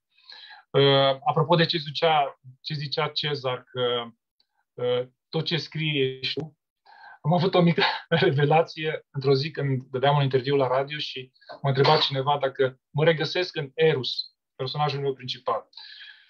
Și am spus exact așa, a vorbit cred că subconștientul, mă regăsesc în Eus. În loc de Eros am zis Eus. Mi-am dat seama că, da, tot ce scrie ești tu. N-are cum să fie alt, pentru că nu vine de la tine. Deci trebuie să îi citești această poveste, să zicem că luați cartea Aerul și Valea Răbdării și o citiți la școală. Da, e pe capitole. Încercați să... Contează foarte mult felul în care citești. Intonația, implicarea, dramatizarea cărții, cum gesticulezi, să folosești voci diferite pentru personaje diferite, să fii acolo, eventual să implici pe copii. Ei știu să citească, luați câteva cărți, unul citește un personaj, Copiii, o parte din combustibilul lor este entuziasmul. Dacă ei sunt entuziasmați de ceva, sunt capabili să facă orice. Sunt implicați în orice activitate, dar să fie entuziasmați. Felul în care citești este extrem de important și reușești să introduci în poveste. Apoi trebuie repetate elementele și trebuie un lucru foarte important din punctul meu de vedere. Știu că mulți educatori o fac. Discuțiile despre subiect nu trebuie neapărat păstrate pentru la sfârșit. Citești cartea asta are vreo 100 și ceva de pagini, nici nu mai știu. Așa citești cartea și la sfârșitul cărții tu ai o sinteză și discurs, pentru că pentru ei deja în unele momente nu mai au intensitatea aia emoțională. Trebuie oprit atunci și discutat atunci, fără nicio problemă. Oprit atunci și discutat atunci. Tu ce-ai face? Tu ce înțelegi? Tu dacă ai fi în locul personajului acesta, cum ai acționa? De ce crezi că a făcut așa? Și după ce ai făcut toată activitatea asta cu copiii și cu cartea și ai trecut și ai discutat, ei au nevoie de exemple practice. Pe ei trebuie să-i pui în pielea personajului în mod practic. Să înțeleagă, să poată să trăiască lucrul acela. Și vă dau un exemplu foarte ușor, foarte simplu. E o carte despre protejarea mediului înconjurător. Excelent! A doua zi facem o activitate de curățare a gunoaielor din curtea școlii. Mai facem o dată și o să vedeți că o să se gândească de mai multe ori atunci când o să arunce un gunoi în curtea școlii. Pentru că deja au trăit, înțeleg responsabilitatea, înțeleg legături, fac conexiuni în mintea aia lor frumoasă, creativă, încep să se lege lucrurile. Și cu cât unui copil îi umpli mintea cu lucruri bune, cu atâta e mai puțin loc pentru lucruri mai puțin bune. Pentru mine un copil nu este o foaie nescrisă. Am auzit de multe teorii asta că un copil este o foaie nescrisă pe care profesorii, părinții, anturajul scriu. Un copil nu e o foaie nescrisă. Un copil este o potențialitate imensă de lucruri bune sau mai puțin bune. Depinde de cei de grădinari. Depinde de ce semințe sunt plantate acolo. Eu sunt sigur că toate virtuțile trăiesc în copii. Ele doar sunt în inerție și au nevoie să fie udate, hrănite, pentru a fi trezite. Au nevoie să fie puse în anumite situații pentru a se trezi și a putea să le definească viața, pentru că despre asta e. Citeam mai devreme un articol dintr-un jurnal publicat în Indonezia despre educația în Indonezia și cum folosesc ei cărțile cu povești pentru a educa moral copiii. Și era un desen foarte frumos făcut.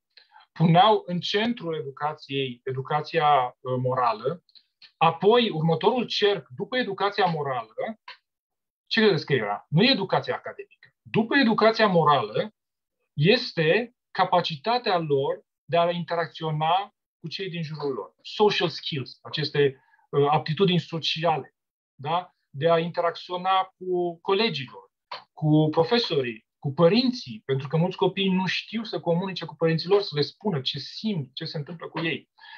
După acest cerc, deci avem educația morală, avem aceste social skills, da?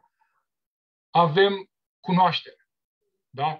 Educația academică. Și după cunoaștere este al patrulea cerc, care sunt skill-urile lor. Da? Acele, după ce e cunoașterea, ei pot să-și dezvolte anumite aptitudini și anumite pasiuni pe care la fel le au inerte, cu care ei se nasc și vin pe această lume și e de datoria noastră să le găsim și să le scoatem la lumină, a noastră, a educatorilor, a profesorilor. Deci cum folosim o carte pentru a încuraja educația morală în școli? În primul rând citim. În funcție de nivel. Eu știu că copiii diferă din foarte multe puncte de vedere și clasele diferă din foarte multe puncte de vedere. Găsiți acea carte care să poată să vorbească la fiecare nivel, pentru fiecare copil. Niciunul să nu fie lăsat în afară. Găsiți acea carte care să vorbească pe limba lor. Poate să fie un picture book, ceva simplu, cu multe poze și cu câteva cuvinte. Să-i aduci aproape, să le, cum spunea Cezar, să le trezești interesul, pofta de mâncare, care vine mâncând, de la lucruri simple. Nu înveți un copil să mănânce brocoli, dacă n-a mâncat niciodată, a mâncat numai cartofi prăjiți, deodată, ia uite, mănâncă brocoli. Trebuie să-l iei ușor, să-l iei cu cartofi la cuptor, să-l iei cu cartofi dulci și tot așa, încet. Știu că mare parte din viața mea m-am ocupat de alimentație și de nutriție și pentru copii și pentru adulți. Am făcut tabere, toxifiere și am cunoscut foarte mulți oameni și știu foarte bine cum funcționează această dinamică. Trebuie să vorbești cu fiecare pe limba lui. Găsește acea carte simplă, nu poți să te duci cu Micul Prinț, că Micul Prinț e destul de abstractă și, deși e foarte frumoasă, o să rămân așa doar ca o diplomă. Am citit Micul Prinț la școală. Nu știu câți dintre ei o să înțeleagă și o să fie într-adevăr entuziasmat de următoarea carte. Pleacă de la lucruri simple. Odată ce ai reușit să stabilești această conexiune cu ei, eventual folosește, dacă știi să cânți la o chitară, la o orgă, la un acordeon, la o vioară, cheamă-i pe ei, dacă ei au instrumente, ca să produceți această efervescență artistică, creativă, este minunat. Mi-aduc aminte că erau vremuri în România în care orice copil știa să cânte la un instrument. Era așa ca o bucurie să poți să știi să cânți la o vioară, la un pian. Revin aceste timpuri. Eu sunt foarte încrezător și, apropo, Cezar, că spuneai că suntem țara care citește cel mai puțin în Europa, așa este, dar acest segment al pieței de cărți pentru copii a crescut extraordinar. Extraordinar.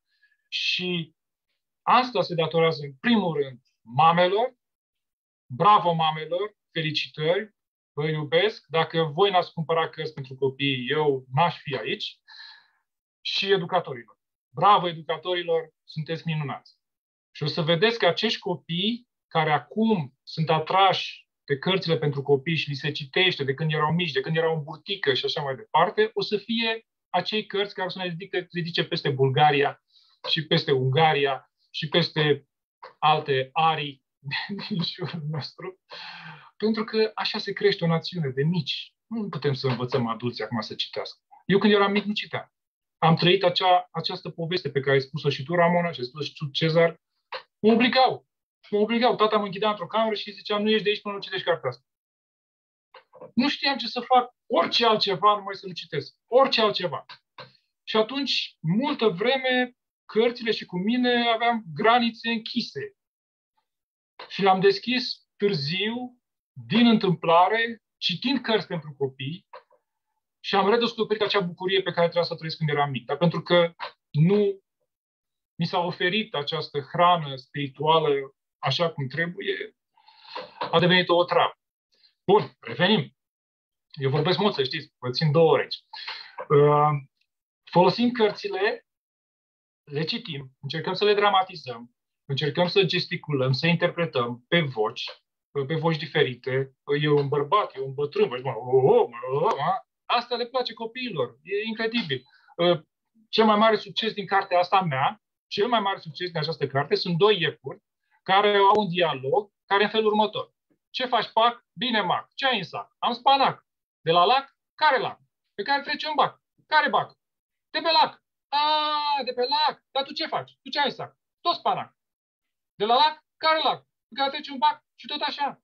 Și o discuție între 2 iepuri care aparent vorbesc aiurea, dar de fapt în dialogul lor ei îi comunică eroului principal care este drumul pe care el trebuie să meargă mai departe. Că trebuie să ajungă la un lac unde e spanac, și trebuie să treacă pe un bac. Iar eroul nu are răbdare și el tot îi întrerupe și ei tot o iau de la capăt și tot îi întrerupe și tot o iau de la capăt. Și la sfârșit, când înțelege că trebuie să aibă răbdare, își dă seama că nu tot timpul în viață ceea ce noi considerăm că e mai important este mai important. Ce alte lucruri sunt mai importante și trebuie să avem răbdare și trebuie să fim atenți, să ascultăm. Bun. După ce folosim toate aceste unelte pentru a le explica copiilor și a le prezenta și a le citi, încercați să faceți o scenetă dintr-o carte în care să implicați. Uite, voi sunteți ăștia, cine vrea să fie așa, cine vrea să vedeți ce entuziasmați sunt, cum vin, se costumează, se măscărează, își fac, învață, sunt implicați, sunt acolo. Și în felul ăsta, ușor se plantează aceste semințe. E o mare discuție și a fost un pic și mai devreme despre ce facem cu basmele noastre și poveștile, gen Capra cu 3. Știu că am participat și am urmărit multe discuții pe grupuri de specialitate, că este violentă. Da, așa este. Putem să folosim? Putem să folosim. Cum? Cenzurăm. Știm să cenzurăm, modificăm. Luăm ce e bun, folosim ce e bun și ce nu e bun, scoatem. Nu se supără creangă, nu se supără nimeni care a scris basme cu făt frumos că ai scos ursul care făcea nu știu ce sau nu știu cum. Folosește ce e bun și ce nu. Asta înseamnă să fii creativ. inventezi, adaugi și o să vezi ce bine o să te simți. O să te simți foarte bine, folosești materiale inedite. Și apoi o să ajungi la următorul pas. Poate ești deja acolo. Scrie tu pentru copiii din clasa ta. Despre asta e seminarul ăsta, nu?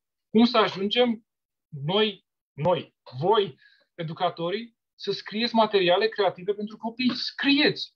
Începeți cu poezii, cu rime, cu mici povestioare, cu picture books.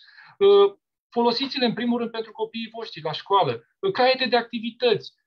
Folosiți-le acolo, probați-le acolo. Ăla e publicul. Odată ce a trecut testul publicului, gata, după aia mergeți, cum v-au spus colegii mei, la editură, căutați. Ăsta este procesul. În primul rând, intenția este să ajuți. Intenția nu e să faci bani, că e greu să faci bani prin cărți, dar intenția este să ajuți. Să ajuți și să ajuți copiii. Puține lucruri sunt mai nobile în viață decât să ajuți copiii. Pentru că ajutând copiii, ajuți practic planeta, ajuți viața de pe pământ. Eu tot sper că aceste generații care citesc acum și care învață despre valori morale vor fi cei care să ne conducă în viitor și cei care vor transforma această lume în sensul în care cu toții visăm să fie altfel. Spunea Cezar despre acest război, mă depășește. Întâmplător sau poate neîntâmplător, în 2020 am publicat 2 cărți care tratează tema războiului. 2 cărți pentru copii care tratează tema războiului. Una în această serie cu călătorile cu Eros, unde Eros ajunge într-o lume distrusă de război. Și mă gândeam atunci ce groaznic ar fi să se mai întâmple așa ceva pe pământ în zilele noastre. Și totuși, uite că se întâmplă. Dar, revin, acești oameni care provoacă războaie sau care au provocat mari masacre în istoria omenirii, câtă educație morală credeți că au avut? Câte virtuți credeți că au crescut în inima lor? Au avut multă educație academică, oameni foarte deștepți, da? Și Hitler, și Napoleon, și ăștia din ziua noastră, dar câtă educație morală, câte virtuți au crescut în ei, câtă iubire pentru cei din jur. Aici ne lipsește și aici trebuie lucrat. Chiar citeam un citat, parcă Roosevelt, cred că imediat după al doilea război mondial sau atunci, nu știu, ceva de genul ăsta, în care spunea că un copil crescut numai cu educație academică, dar fără educație morală, are șansele mari să ajungă o amenințare pentru societate. Are o șansă foarte mare, pentru că crești, ești deștept și atunci ești egoist de multe ori, dar vrei să faci pentru tine, îți pierzi această conexiune cu cei din jurul tău, cu ce înseamnă a ajuta, cu ce înseamnă a dărui. Și asta se întâmplă și în clase. Am fost recent într-o clasă în Constanța și am avut exact această viziune. Am văzut tipologiile de copii din clase. Care este bully, care este timidul, care este ăla cel mai popular. Noi aici care suntem în Magda, Irina, Ramona, Cezar, fiecare dintre noi am fost unul dintre acești copii. Fiecare dintre voi, educatorii care vă uitați aici, ați fost unul dintre acești copii. Copiii din clasele voastre sunt în aceste tipologii. Mă uitam la ei și vedeam în interacțiunea pe care o aveam cu ei. Și mă gândeam, oare n-ar fi fost lucrurile diferite dacă aveam cu toții la bază această educație morală în care să ne acceptăm, să ne ajutăm, să nu ne mai divizăm, să nu mai fie bisericuțe, să nu mai fie ăia sunt așa, ăia sunt așa, ăia sunt așa. N-ar fi fost lucrurile diferite? N-ar fi fost mai bine pentru toată lumea? Cu siguranță. Și asta ține doar de noi în momentul ăsta, de părinți și de educatori. Nu avem unde să plasăm. Nu o să vină guvernul să-mi facă mie, nu să mă ajute nimeni de afară, trebuie noi să facem. Și o unealtă foarte bună de a face lucrurile acestea este prin cărți, cu ajutorul cărților. Pentru că poveștile sunt portale incredibile în care poate să călătorească oricine, oricând, oriunde ar fi. Despre asta e.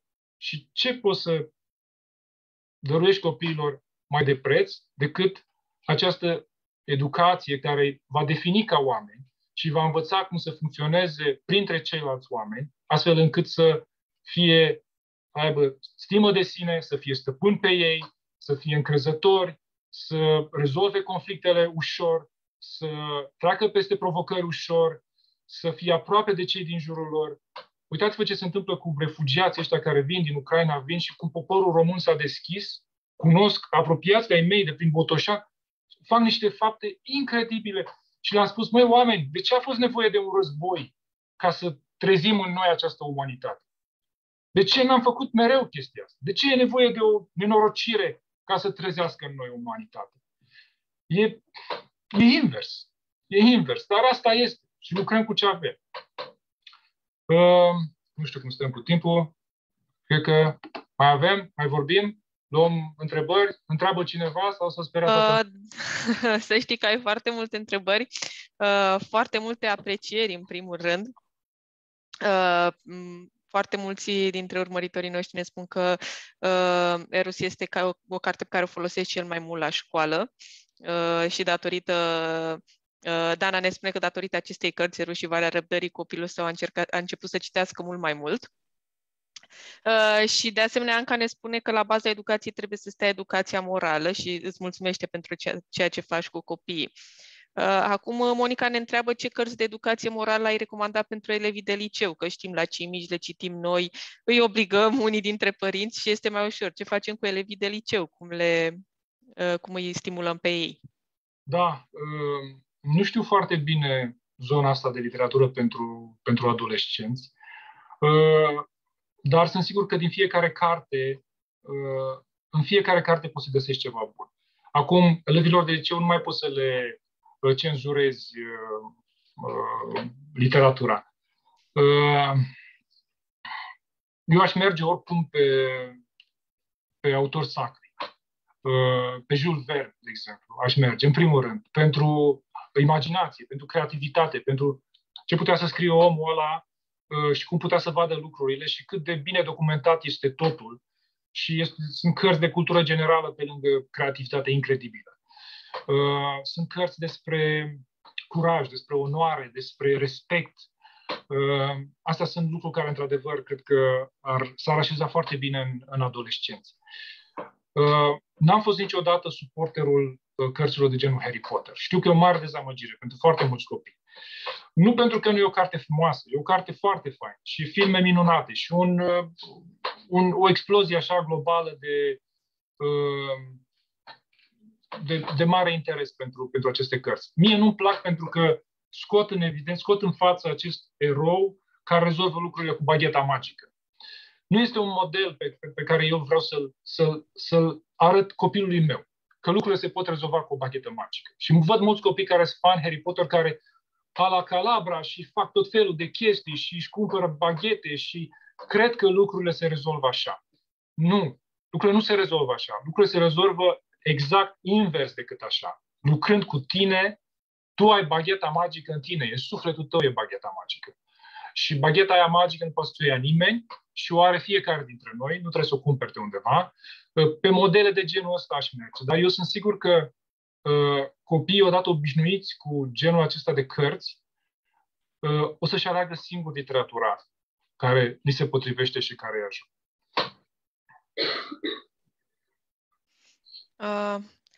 Încă o întrebare. Ce facem cu copiii din comunități vulnerabile care nu au acces la cărți? Și după cum știm, și școlile din comunități vulnerabile au un buget destul de redus în privința achizițiilor. Eu știu, sunt conștient de lucrul ăsta și personal am ajutat multe astfel de comunități și le ajut în continuare cu cel mai mare drag. Din rezervele mele de cărți personale pe care am, ale mele și nu numai ale mele. Și știu în același timp că există oameni atât de inimoși, atât de implicați în acest fenomen, acești educatori din zonele vulnerabile, care își doresc atât de mult să aibă cărți încât le obțin, le fac rost, pur și simplu. Scriu scrisori, mesaje, caută, sunt tot felul de fonduri acum care se folosesc, programe și se găsesc. Eu personal ajut și ajut în continuare și cine are nevoie de cărți să-mi scrie pe Facebook. Adresa mea de e-mail este alecblenche@gmail.com, unde pot trimit cărți cu mare drag și intru în legătură și așa prin video cu mare drag cu oricine îmi scrie, îmi fac timp și ajut și sunt foarte mulți oameni ca mine și lucrurile se rezolvă, sunt sigur. Doar dorință să fie și intenție să fie și lucrurile se rezolvă. Elena te întreabă dacă nu te-ai gândit să scrii manuale. Scuze, era să-mi cadă ceaiul din gură. Nu mă consider atât de validat ca să scriu manual. Eu cred că misiunea mea a fost și este în continuare una de toboșar. Știți cum era toboșarul care bătea toba prin piață și atrăgea atenția oamenilor? Sunt genul de om care atrage atenția asupra unor lucruri. Sunt oameni mult mai capabili care pot să scrie manuale. În schimb, uite că pot să spun lucrul ăsta cu ocazia asta, am fost contactat anul trecut de o editură, nu îi dau numele, care m-a rugat să scriu un text pentru un manual și mi-a ieșit un text atât de frumos, atât de mult mi-a plăcut, probabil sub presiunea că va fi într-un manual. Se numește și o poveste pe care o carte care o să iasă, pentru că până la urmă am vorbit cu editura și va publica această poveste, se numește Sunt un elf și este o poveste despre bullying, despre un băiețel care avea urechile mai mari și toată lumea se lega de el și îi spunea Clăpăugea și la un moment dat el se gândește că până la urmă el are urechile mari pentru că el e un elf. Și începe o poveste de vindecare prin imaginația lui și îi ajută și pe ceilalți. Dar până la urmă acest elf sunt tot eu, pentru că așa eram eu când eram mic. Așa, mai departe. Referitor la ce ai spus tu, că că poți să vorbești 2 ore, Mădălina ne spune că nu vorbești mult, că ar putea sta ore întregi, de fapt vorbești, dar ar putea sta ore întregi să te asculte, ne-ai cucerit prin cuvintele simple, ne-ai captat atenția și ne încurajezi să punem mai multă pasiune, dăruire pentru această meserie nobilă și pentru aceasta îți mulțumește. Și o să citesc și acum un comentariu al Aureliei, care e cumva ca un rezumat pentru întregii invitați din această seară, care ne spune că este extraordinar, a fost ca un imn închinat lecturii și noi vă mulțumim foarte mult că ați fost alături de noi în această seară. Dorim să aducem cultura și lectura în școli și ne bucurăm foarte mult că am putut face acest lucru prin acest eveniment. Irina, vreau să mai spun ceva. Că mi-am adus aminte, apropo de cei care nu își permit să cumpere cărțile, am vorbit și cu Magda și am permisiunea ei. Eu am stabilit cu editura Univers să oferim un discount de 50% la cărțile mele pentru cei care sunt interesați să folosească aceste cărți în educația morală a copiilor din clasele lor și ca să fie mai ușor pentru cei interesați, comenzile pentru cărți se pot lua la un număr de telefon, să nu trebuiască să faceți comenzi pe site, să pur și simplu sunați la un număr de telefon de vă răspunde cineva și vă înregistrează comanda. O să spun numărul acum, îl spun sau cum fac? Îl spun, da? 0758, îl scriu undeva? Poți să-l spui acum și ne-l trimiți apoi nouă prin mesaj și noi o să-l postăm în comentarii și acolo să aibă acces toată lumea. Deci 0758 770 777. 078 770 777. Aveți discount de 50% la cărțile mele. Noi oricum de săptămâna viitoare porneam o campanie numai pentru educatori, pentru că ne dorim să ajutăm acest domeniu care este, cred că, fundamentul civilizației. Mulțumim mult, Alec. O să ne oprim aici, deși sunt convinsă că am mai putea vorbi mult. Aș vrea de la voi 3, dacă e ok, așa, pentru că avem câteva sute de profesori care încă sunt cu noi acum, o sinteză, un gând, ce pot ei face pentru a aduce cartea mai aproape de copii. În ce ordine vreți voi să vorbiți? Eu zic să lăsăm pe Cezar primul. Te rugăm, Cezar. Da, acum poate că lumea se întreabă, dar de ce e totuși importantă lectura? Pentru că un copil poate să-și ia informația și din jocuri, de la televizor și din alte surse. Acum, în mod sigur, pentru că sunteți educatori, știți foarte bine că lectura dezvoltă altfel creierul. Deci informația vizuală dezvoltă într-un fel, dezvoltă anumite părți ale creierului, iar lectura dezvoltă în alte părți ale creierului. Ceea ce vrem cu toții este să dezvoltăm, exact cum zicea și Alec, să dezvoltăm copii frumoși ca să facem o lume mai frumoasă, să facem o societate mai frumoasă.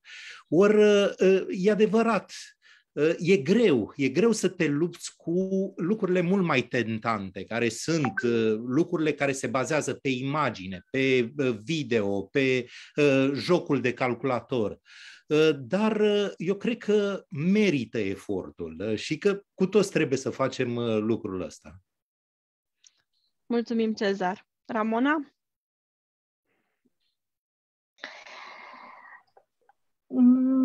E o întrebare complicată, dar cred că în seara asta ne-am învârtit puțin în jurul ideii ăsteia. Cred că există multe feluri în care putem face asta. Important este să găsim ceea ce ni se potrivește nouă. De exemplu, o metodă pe care am văzut-o aici la școala de stat în Belgia este că profesoara, învățătoarea, să zicem, pentru că vorbim despre școala primară, face o listă cu foarte multe cărți, să zicem vreo 50 de cărți, cu autori mai cunoscuți, mai puțin cunoscuți, dar în general cărți care sunt foarte, foarte adaptate vârstei respective. De exemplu, Roald Dahl, David Walliams și așa mai departe.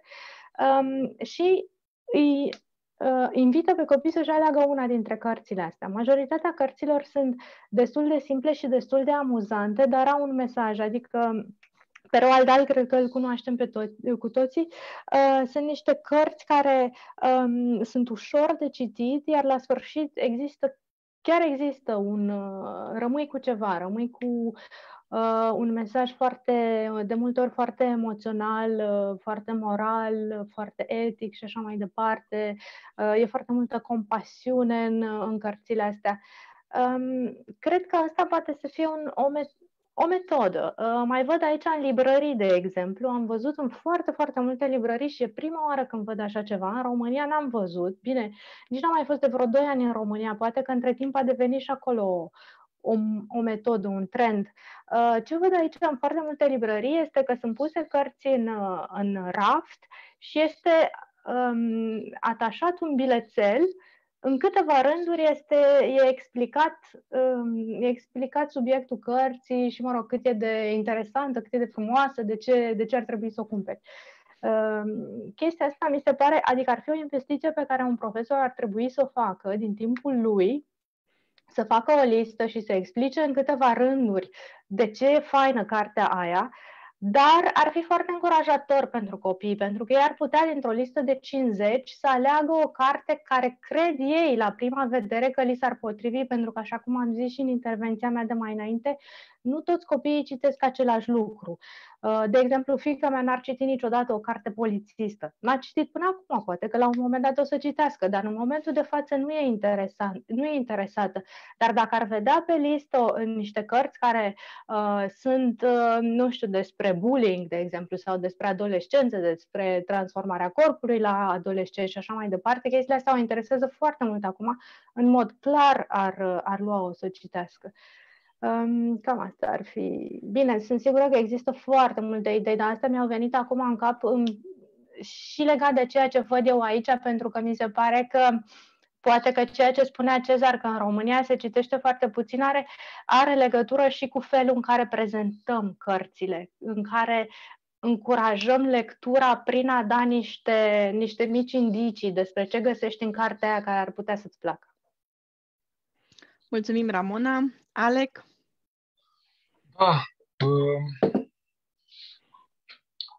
Așa e. E o întrebare care cumva vine ca o sinteză a ceea ce s-a vorbit.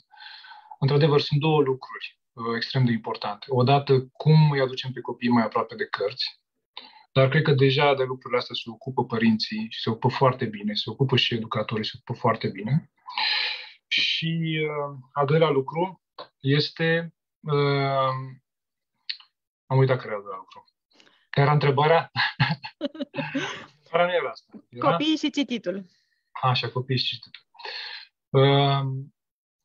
Pentru mine este clar că copiii sunt diferiți, au nevoi diferite. Eu scriu acum o carte și eu eram interesat de la Cezar și de la Ramona să știu ce scriu ei acum. Și dacă mai avem timp, ar fi interesant să ne spună. Eu scriu acum o carte despre emoții. În seria mea cu aventuri în țara virtuților, nevirtuților și prietenie, acum scriu aventuri în țara emoțiilor. Și studiind, pentru că a trebuit să studiez intens, să înțeleg mai bine eu pentru mine, știți că dacă nu poți să explici ceva unui copil în niște termeni simpli, înseamnă că habar n-ai despre ce vorbești. Și atunci, orice concept pe care eu vreau să-l scriu în cărțile mele, trebuie să-l știu foarte bine. Vă dați seama cum e să explici unui copil ce înseamnă iubirea, ce înseamnă recunoștința. Nu e ușor. Și scriind despre emoții, îmi dau seama că și cititul este despre emoții. Este despre niște stări în care tu intri. Și niște filme pe care tu ți le proiectezi singur în cap. Îmi place foarte mult ce tot susține Cezar și așa este. Vezi un film, toți îl văd la fel. Nu sunt doi care văd filmul altfel. E același film, e aceeași prezentare, e același regizor, sunt aceiași actori, dar în capul tău tu o să vezi alt film când citești o carte față de filmul pe care o să-l aibă alt copil care citește aceeași carte. Despre asta e. Despre a-ți permite să vezi propriul film. Cunosc mulți oameni care n-au curaj să intre în lumea muzicii. Spun, sunt și așa atâția compozitori și atâția cântăreți. Zic, nimeni nu o să cânte cum cânti tu. Nimeni. Pentru că tu ești tu, cântați aceeași melodie, dar tu o să o cânti în felul tău. Și dacă pui sufletul tău acolo, nu cânti ca la karaoke, o să fie ca tine și o să fie acei oameni care vor să te asculte pe tine și despre asta este. Despre asta este. Citești o carte, vezi filmul tău. Nu ești curios să vezi filmul tău? Eu cred că dacă îl întrebi așa pe un copil, care e filmul tău? Cum proiectezi tu? Tu ești regizorul acestei cărți. Îi dai cartea, zici, uite, tu ești regizorul acestei cărți. Cum regizezi această carte? Cum o pui în scenă? Cum o vezi? Cred că o să fie foarte curios. Ia să văd. Ia să comparăm cu filmul lui George cu filmul lui Alexia. Să vedem ce se întâmplă. Despre asta este, pentru că asta este magia care există în noi și la asta noi trebuie să apelăm. La magia din noi, la magia din copiii ăștia. Și totul e magic. E extraordinar. Mulțumesc mult, Alec. Sper să aveți și voi timpul să vă uitați pe chat printre bună seara sau bună ziua, pentru că așa sunt profesorii noștri politicoși și ne salută, vă salută. O să vedeți cât de mult impact ați avut în seara aceasta. Dragi colegi, vă mulțumim. Numai simplu fapt că la această oră sunteți alături de noi spune ceva despre calitatea voastră ca și profesori. Cezar, Ramona, Alec, mulțumim mult. E momentul să ne luăm la revedere. Aș mai vrea să adaug în cazul în care v-au inspirat invitații în această seară, să știți că puteți să mai trimiteți încă articol până pe 31 martie, pentru că știți că noi prin aceste simpozion dorim să încurajăm cadre didactice să scrie și să publice, așa că dacă v-au inspirat măcar puțin, așteptăm textele dumneavoastră. La revedere și... Nu au zis Cezar și Ramona ce scriu. Ok, Cezar, Ramona, ce scrieți? Da, așa e, uite, nu reușim să terminăm, se pare, în seara aceasta. N-am terminat încă. Ramona. Mi-e puțin greu să vorbesc despre cartea de care m-am apucat în română, dar uite, o să fac. Este o reinterpretare sub formă de bazm a evenimentelor care se petrec acum în Ucraina, a războiului și a agresiunii și este, în momentul ăsta sunt într-un proces de reflexie și de căutare și citesc foarte multe basme. Tocmai am recitit ieri Harap Alb și vreau să zic că mi s-a părut că Harap Alb nu e un basm pentru copii, e un basm pentru adulți. Trebuie citit așa pe la 40 de ani. Este incredibil. E atât de adânc și atât de creativ și versurile și cuvintele, felul în care este folosită fraza, muzica frazei, muzicalitatea limbii, este ceva, m-a lovit pur și simplu, pentru că evident n-am mai citit Harap Alb de când eram în școala primară. Și evident că în școala primară nu am înțeles Harap Alb așa cum l-am înțeles acum. Și m-am apucat de chestia asta. Deocamdată sunt oarecum în faza de cercetare, adică am scris doar vreo 10 pagini, dar e o pistă pe care o urmăresc așa, cum se transformă cineva care are puterea absolută. Nu e neapărat despre război, dar este exact despre transformarea unui om care are puterea absolută. Ce impact are asta asupra psihicului lui și în ce fel îl îmbolnăvește. Și în același timp încerc să aduc la final cartea pe care am scris-o cu Maria, care este o carte science fiction pentru copii de 9-11 ani, cam așa, și care are ca temă mediul și felul în care oamenii au grijă sau mai degrabă nu au grijă de planetă. Mult succes! Da. Mulțumim, succes! Cezar. Eu n-am mai scris niciodată până acum vreo carte pentru copii și culmea e că, iată, s-a nimerit la întrebarea lui Alec, scriu și eu o carte pentru copii. Super! Culmea e, nu numai că ce zicea și Ramona mai devreme, e scrisă împreună cu fiica mea, pe care o cheamă tot Maria, care face 9 ani în mai. Și Maria mea a început o poveste, a scris o poveste și eu completez povestea ei și vom semna împreună cartea. Excelent! Super! Mult succes! Ia uite câte lucruri aveți în comun, deși cumva ați venit aici cu același gând. Se pare că există mai mult de atât. E magie! Totul e magie! Magie! N-avem nevoie de baghetă magică, nu, Alec? Avem aici tot. Mulțumim mult! Cred că de data aceasta chiar ne luăm la revedere, nu? Sau mai continuăm? La revedere! La revedere! Seara frumoasă! Ne vedem mâine la o nouă sesiune. La revedere!